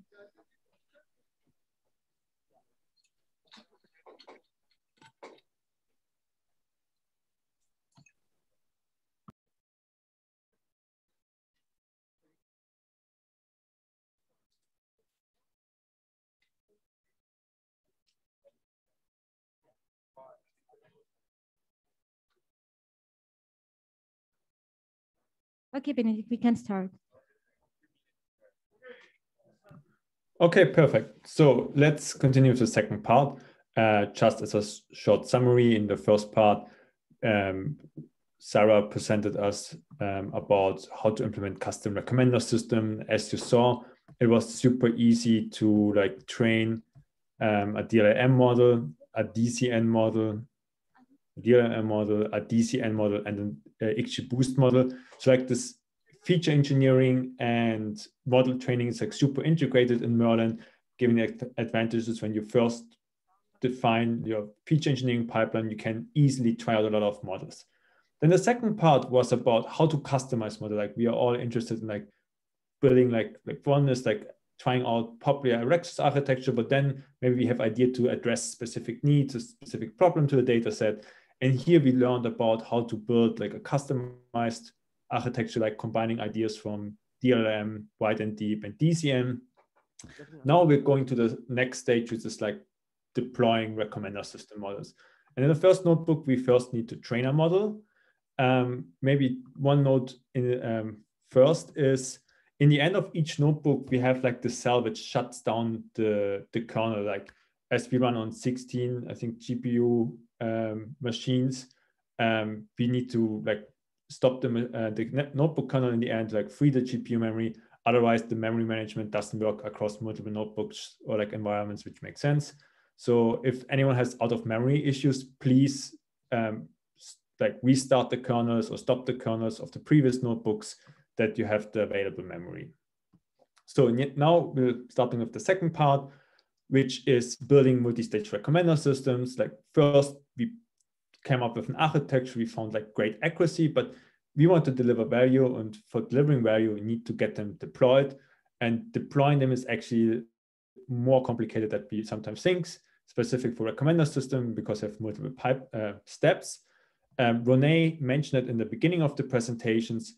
Like we see that recommender system have like multiple stages, and normally they're like 4, which first is a retrieval, which generates some potential candidates, normally like the top 1,000, where we think they're like great. And this retrieval stage has to be super fast and efficient. Imagine you have like 10 million of users and 100,000 items. Like calculating with like a more compute intensive model, like each pair is like super expensive. So the retrieval stage provides top candidates for a user. Then we may have a filtering stage, for example, filter out products which are out of stocks. And then scoring, this is what we built in the first notebook. It's like a ranking model.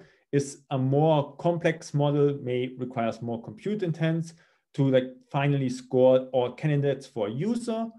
And then in ordering stage, this is maybe some business logic that you don't want to have all the same like product brands next to each other. You want to add some diversity into it, or you want to provide a more diverse set of lists by like interacting product types or colors. So this is like kind of a reordering stage in the end. And in this notebook, we want to train our ranking retrieval model. I actually did it already in the first notebook, the ranking models. Now we're adding retrieval as well. We want to export them, that we are ready to deploy them, and specific like providing the files we need for our feature store registration, which we are using Feast for it. And this is like the goal for the second part of it, that we deploy, where we can actually do like, let's say, production ready requests against it. So let's start. We import our libraries. Just let me. We import our libraries, and now we're looking at the data, or like processing the data. You actually can take a look how the data looks like. This is from the first notebooks. This is actually how our process data would look like. And now we want to take only positive items. Like in the second part, we want to use negative sampling to provide another functionality of the library. And for that, we only focusing on the positive items. So we use MV-tabular to filter out only the positive one. We call it train fit function, and transform functions. And then we have our output saved. Now we start with building our candidate retrieval model for model models. Why do we need the candidate retrieval? As I mentioned, it's reducing the number of potential, like of all product items to the potential candidates, which could be like 1,000. And it's like two reasons. One is we have certain requirements on latency or like throughput, and scoring a full product catalog could be just really compute intensive. And the second part is actually we can reduce infrastructure costs, because we're using a retrieval model, which is already always really fast and quick to compute. We don't need to run like a lot of servers at the same time, calculating or like processing or like do all the recommendations. And with this like fast first model, we minimize the infrastructure costs. And this is really important. And the idea is we reduce, as I mentioned, the number of potential items to like the top K candidates, potential candidates, and then we use a second model to score them. And here we often have two choices, which are nice, which has like nice properties. One is like a popular choice like matrix factorization, which uses like only a user embedding and item embedding, and a little bit more advanced and like a better accuracy model for candidate generation model is the two-tower architecture, which in the end uses all the user features on one tower and all the item features on the other tower, and then feed them through an MLP model, and then does the dot product between them. And the advantages is like by using more user features and item features, you have like more accurate model. For example, for user feature, next to user ID could be like age, the city, some interest they may fill out. And then the item feature could be like price, categories, and so on. So you have like a more informations. And the advantage is that the dot product is just like two output vectors, the one output vector of the user tower and one output vector of the item tower, and do like the dot product, like element-wise multiplication. And there we can use later, we'll see an approximated nearest neighbor search, which retrieves for one user given the top K items. And this can be really fast computed. There are a lot of tools and libraries to make that efficient. And this architecture leverage this kind of design that we can use an approximated nearest neighbor search for it. The second part we're using here is negative sampling. We're assuming right now we have only positive information, only positive implicit feedback from the user, like clicks, add to cart purchases.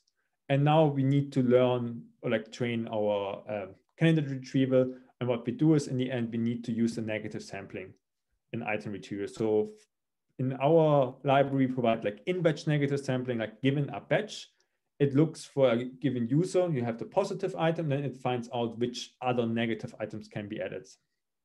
this is a high-level summary. Let's look at the code, how that would work. So first, similar to the previous parts, we need to define our data sets, the train and validation data set. And now we select the schema file. We learned about the schema file. And here you see how important the tags are. When we tag before the features correctly, we can build this architectures really easily because it knows what is the item features, what are the user features based on the tags, what are the IDs when we need to do the sampling correctly. And then we remove some features we don't want to use, like the raw IDs we just need later for the deployment steps, maybe the event type, and the target. Like we don't want to use the target as an input specific in our negative sampling strategies. Important to remove the target. And then we can define our two tower architectures with one command line, which in the end use the schema to determine which features to go where, to initialize the embedding tables with cardinality correctly. Then the query tower, which defines the architecture here in the blue box and in the green box. And then finally, like we use image sampling method. Did I calculate it? Oh. Okay, and then we can compile and just train a model. We can define here ranking matrices. Like right now we're looking at recall at 10, like on the top 10, and DCG top 10. Define the batch size and number of epochs. And this is really easily how to train a two-tower model with only a few lines of code. So this is training now for 3 epochs. So this will probably take like 30 seconds. Yeah, and as this trains, like going forward, we would start exporting our architecture, like our model, ready that we can deploy it in the next steps. Actually, this trains, so we can look at how to continue. When we want to deploy it in the second step, we want to deploy the different parts. So like right now, we want to deploy, like save only the query tower. So in our query tower, this is like in our case, the user, like given a user, we want to find the top items. So what we do is, because it's our library is modular structured, we can easily define, like get access to the retrieval block and to the query block. And then we select only the sub part of our architecture and save this with a normal function to disk, that we persisted to disk, that we can later load them in our retrieval step. So this is trained, this is saved. Now we go to the second part. Now we trained our first model, the retrieval or candidate generation. Now we want to train our ranking model. For the ranking, using the DLM architecture, you're already used to it. We trained it in the first notebook. On the second notebook, we customized it. So you should be super familiar with it right now. So we're looking at the same data set. We again select our, remove the columns from our schema file. And this time we're using uniform negative sampling. It's a similar strategy in batch because it's a ranking method model.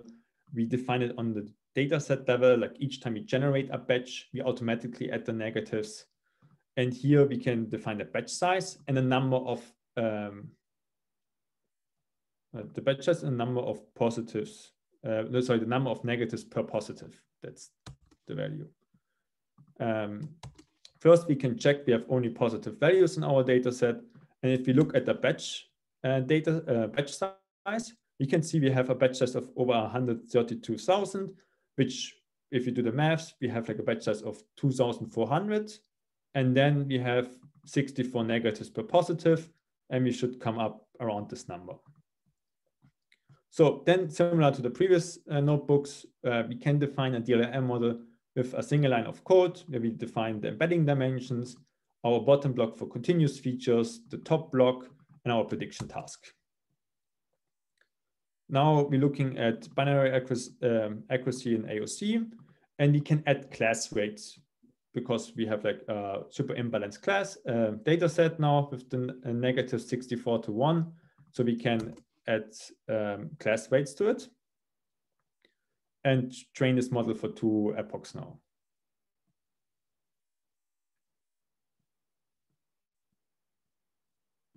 So this will train. I will check if there's some questions in the meantime.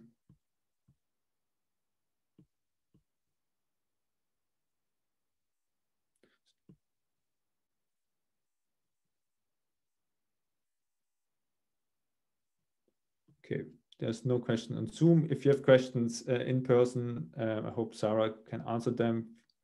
Otherwise, I'm happy to look at the chat or like on the RecSys Virtual Hub afterwards.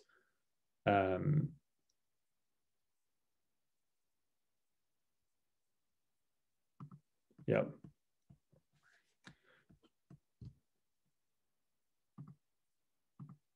So as this is training, we can look a little bit ahead of the notebook, given we're a little bit late in this tutorial from time-wise.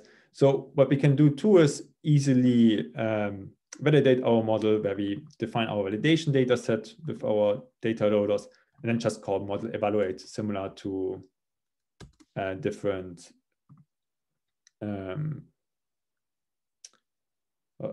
similar to TensorFlow Keras API.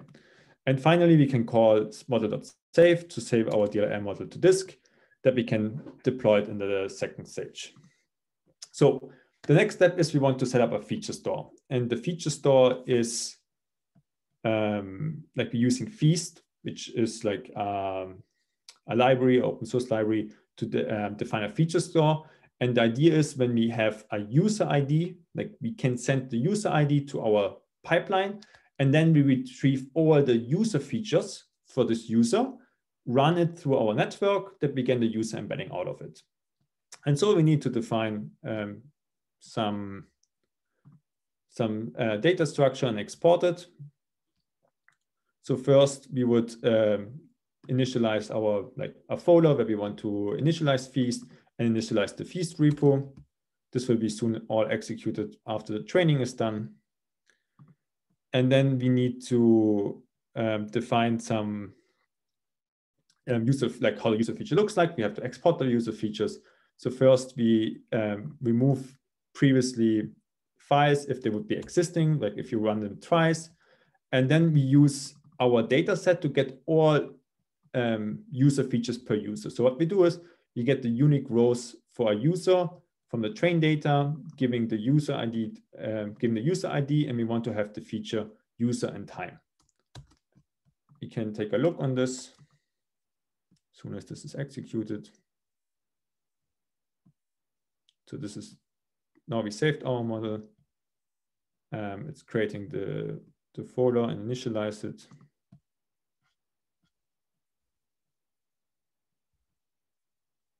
So now everything is up to now. So we can see now what our user features are. Like right now we're using weekday and TS hour as an approximation. I think the data set had not much user features in it. We have to convert them. We need a created timestamp for the feature store itself. And here we can look at it again. And now we saved it to our local disk, where we save Feast later to import this data set. The same we do now for the items. So for the items, we extract the item features based on the item ID, create them, and you can look how the item features look like. And we can store them to get disk as well. The second part is, as I mentioned, we want to do an approximated nearest neighbor search. So what we can do is we can pre-compute all the item embeddings in advance and store them in our index, or index them. So this is done in the next step. So we use the two-tower model and just look at the item embeddings and compute them by extracting the item embeddings for it. And you can see now that these are like the output of our item embeddings, calculated with our two-tower model. And we can save them to disk as well. So finally, we need to define for our feature store some Python files which enables to retrieve them, like read them from the Parquet file, initialize them, and later retrieve them. So it's in the end, we have a user feature.py, which defines the file source, what is like the user ID, how it's called, and then what are like the features, what duration it is. It's a configuration file for Feast. And we import here the path of it, which is like a user feature.packet, which then here added to it. And similar, we do that for the item features, which defines the types, the column names, what is like the unique key for it, and so saved it to disk as well.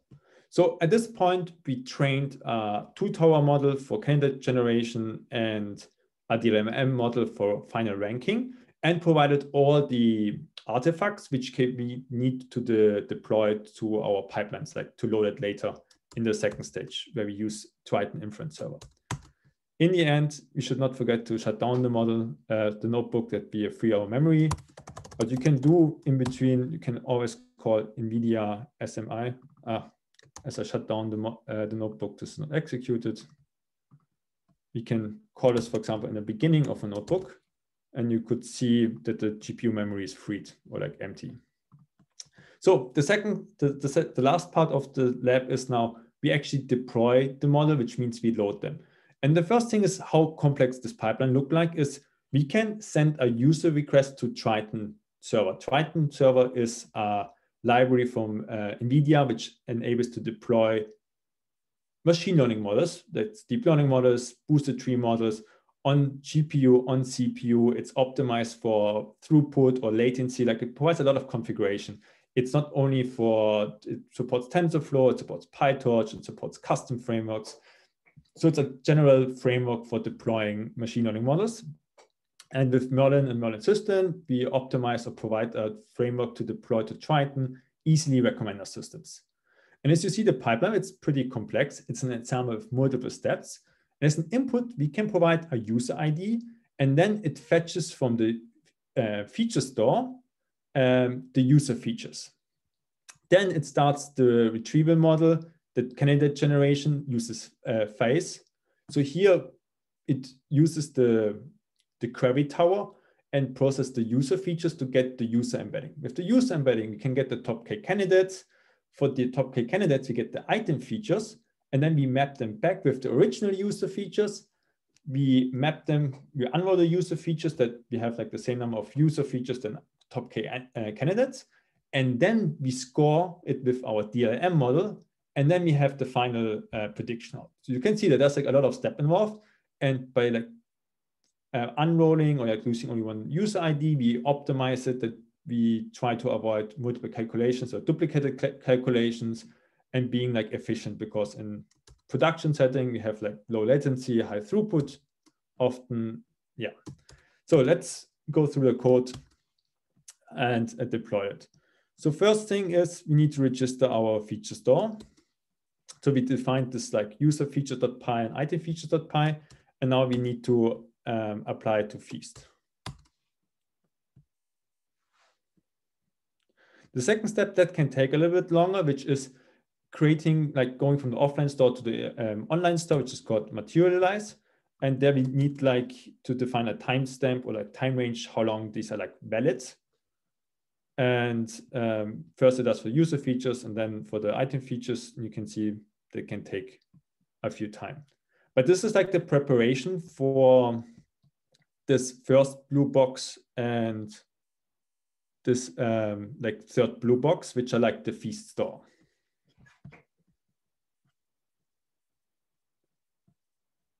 So the second part is, as this materialized, like other cells will be executed faster, is setting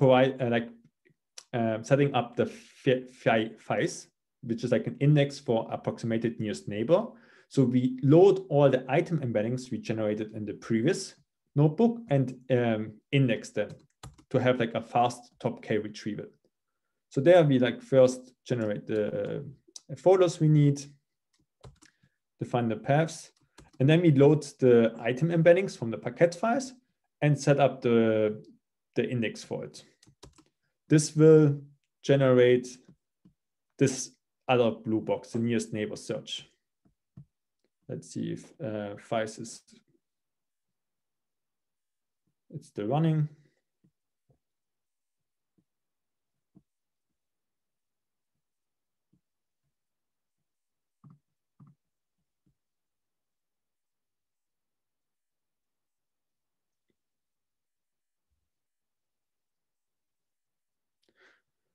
I'm looking in the chat in the meantime. I think one question, which is a great question, why do we only need the item ID together with the embedding columns?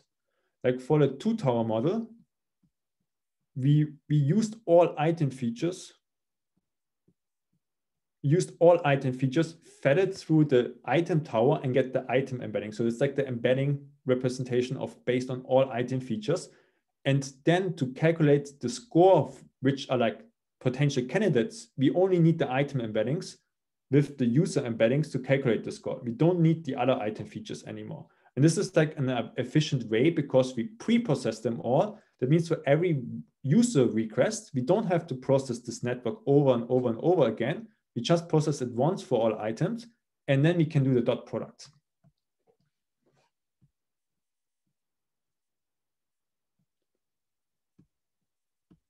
So I will look when we have any end time. And at the end, if you have time, I will look through the remaining questions. But here we materialize it. This should now set up our nearest neighbor search.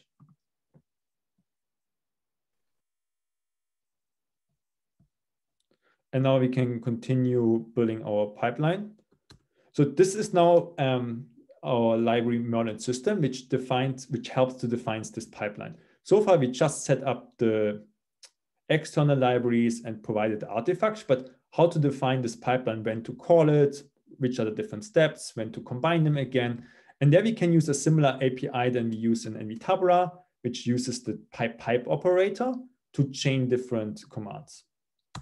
So first we initialize the feature score. And here we say, like, based on the user ID raw, we want to carry feast and get the user features. And this is then like the first green box here. Maybe I can open this.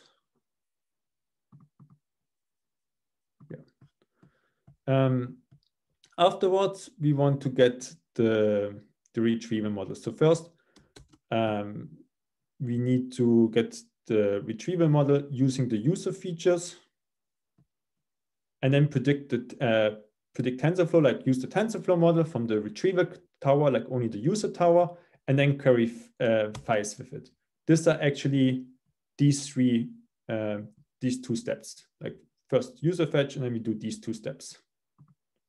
Now we have the top K, here we define top K as 100. So we got like 100 potential items for a user. Now we want to use the candidate IDs and get the item features back for them. This is now the fourth green box querying the blue box. So as a next step, we need to unroll them, that we have the same number of user, like first we had only one user ID and then we duplicated it 100 times. This is in the end unrolling. And we add the item features to it. So this would be like the next green box. And then finally, we have this all, and now we want to use the ranking model to predict the final score. This is now this green box. And finally, we say we want to use only the top K, or the top 10 of this one, with some hyperparameter like temperature to have a little bit smoother function into it. So, but until now, we just defined this graph. This is like, we defined this graph. We initialized or we set up the blue boxes, but we just defined the green pipeline so far, but nothing has been done. So this is now in the end exporting this ensembling structure to our local disk first. So we need to define the request schema, which is user ID raw in the beginning, and then we define our folder where we want to export path it. And this cell is important. This is actually creating all these artifacts to disk, what we need to do. And here you can inject, this is like our Triton configuration. This would load Triton, which is in the end an ensemble, And this ensemble model with a config file uses these 6 steps, sorry, to do the final recommendation. And each of these steps have like either configuration files or here, for example, a TensorFlow model in it, providing like the individually steps, but in the end we ensemble it. So in the end, we want to test this now. Like now, everything is there, and now we want to try it out and how that would be like the case, how it would like in production. So first we generate an example request based on this user ID. Like we need here user ID, which happened in the in the data set, which we convert and do everything. And then finally, we call here the Triton server. So this command will spin up Triton, load all the models, and when it's ready, it will send the request to Triton and wants to receive the field or the information, the ordered IDs, which are like the item IDs ordered based on the top K. And this will run all these 6 models in steps, like in our graph. So you can see in between it was already loaded, and then it loads finished.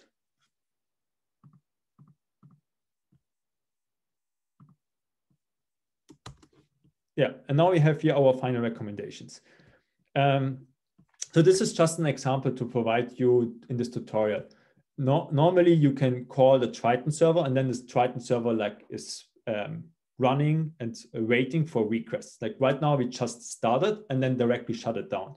But in a real case scenario, you would deploy, like create all these artifacts, and then you would start the Triton server, and then Triton server loads everything and just waiting for requests. And Triton server can batch multiple requests together, or you can do like 1-by-1 requests, or like you have a lot of configuration options.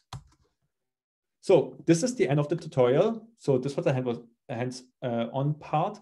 Before you leave, important for us is, could you fill out the survey? So we are all like, this is now the 3rd time we provided a tutorial at the RecSys conference. And we always like to get feedback. It's for us important to understand how you like the tutorial, what elements are important for you or like helpful for deploying recommender systems. And it would be super helpful for us to understand how you liked it, what can you provide us the feedback, what we should improve the next time. And it would be really, we would highly appreciate it to get the honest feedback around it. To summarize, our tutorial is like, if we're going back in our agenda, we started with like providing a explanation high level about Merlin and Merlin framework, focus on NV Tabular for feature engineering, Merlin models for training models, and Merlin system to deploying them on a Triton inference server.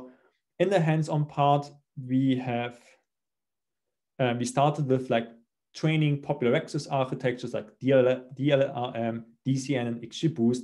Merlin models supports other models as well, like implicit or LightFM. So it's not limited only to deep learning architectures. The advantage is, as the feature engineering and model training are super integrated, you can train and exchange even like these non-deep learning models and deep learning models really easy with each other. We were looking for session-based support soon. Then in the second part, we looked at customizing, building your own architecture. So that way you can address specific problems at your data set or trying out research ideas with Merlin models using existing popular model blocks, maybe combining them or adding own ones.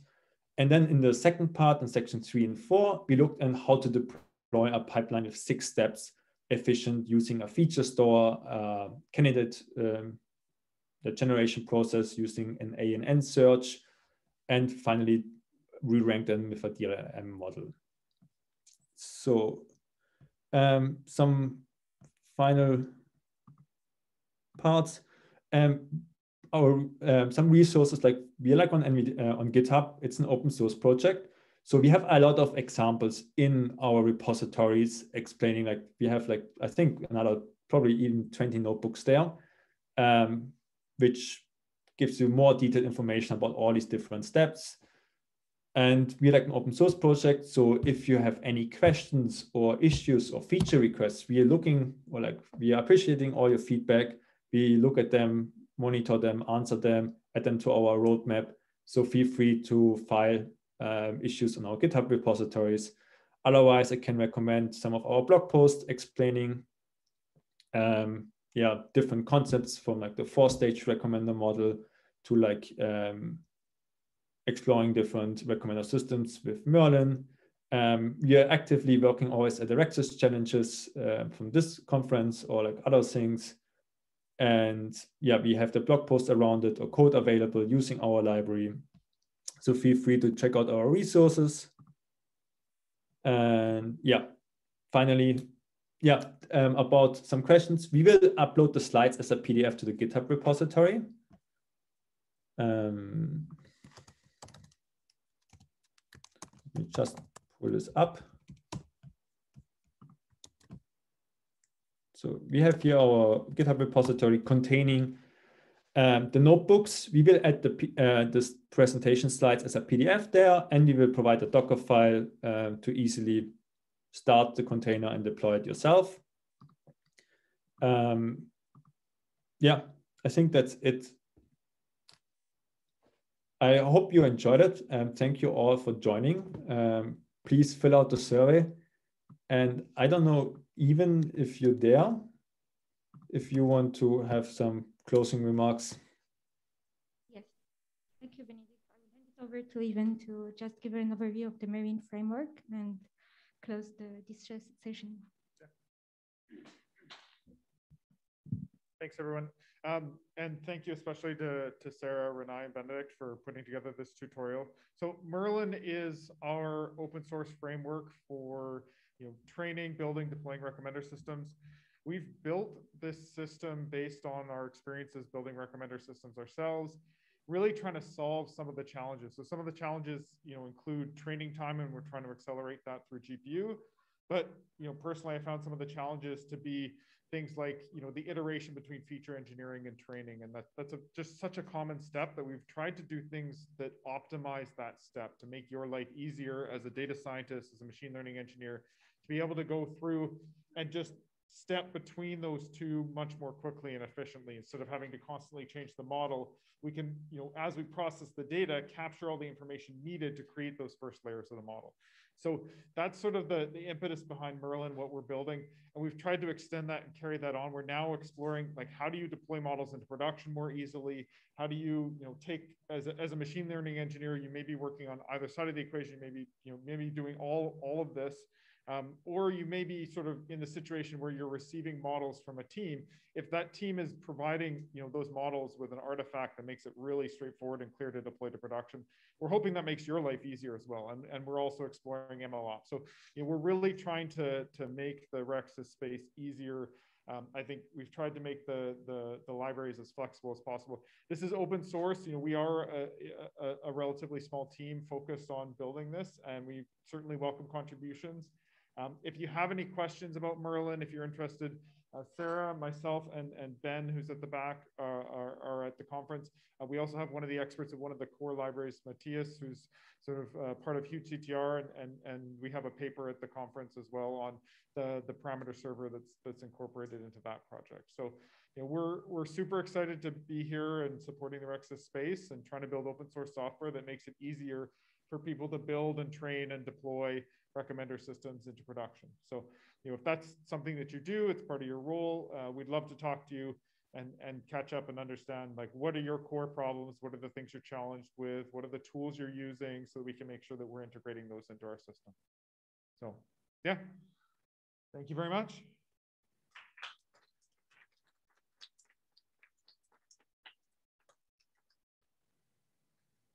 Yeah, and be sure to check out the GitHub repo, and it's all available for download. It's all free. It's all there.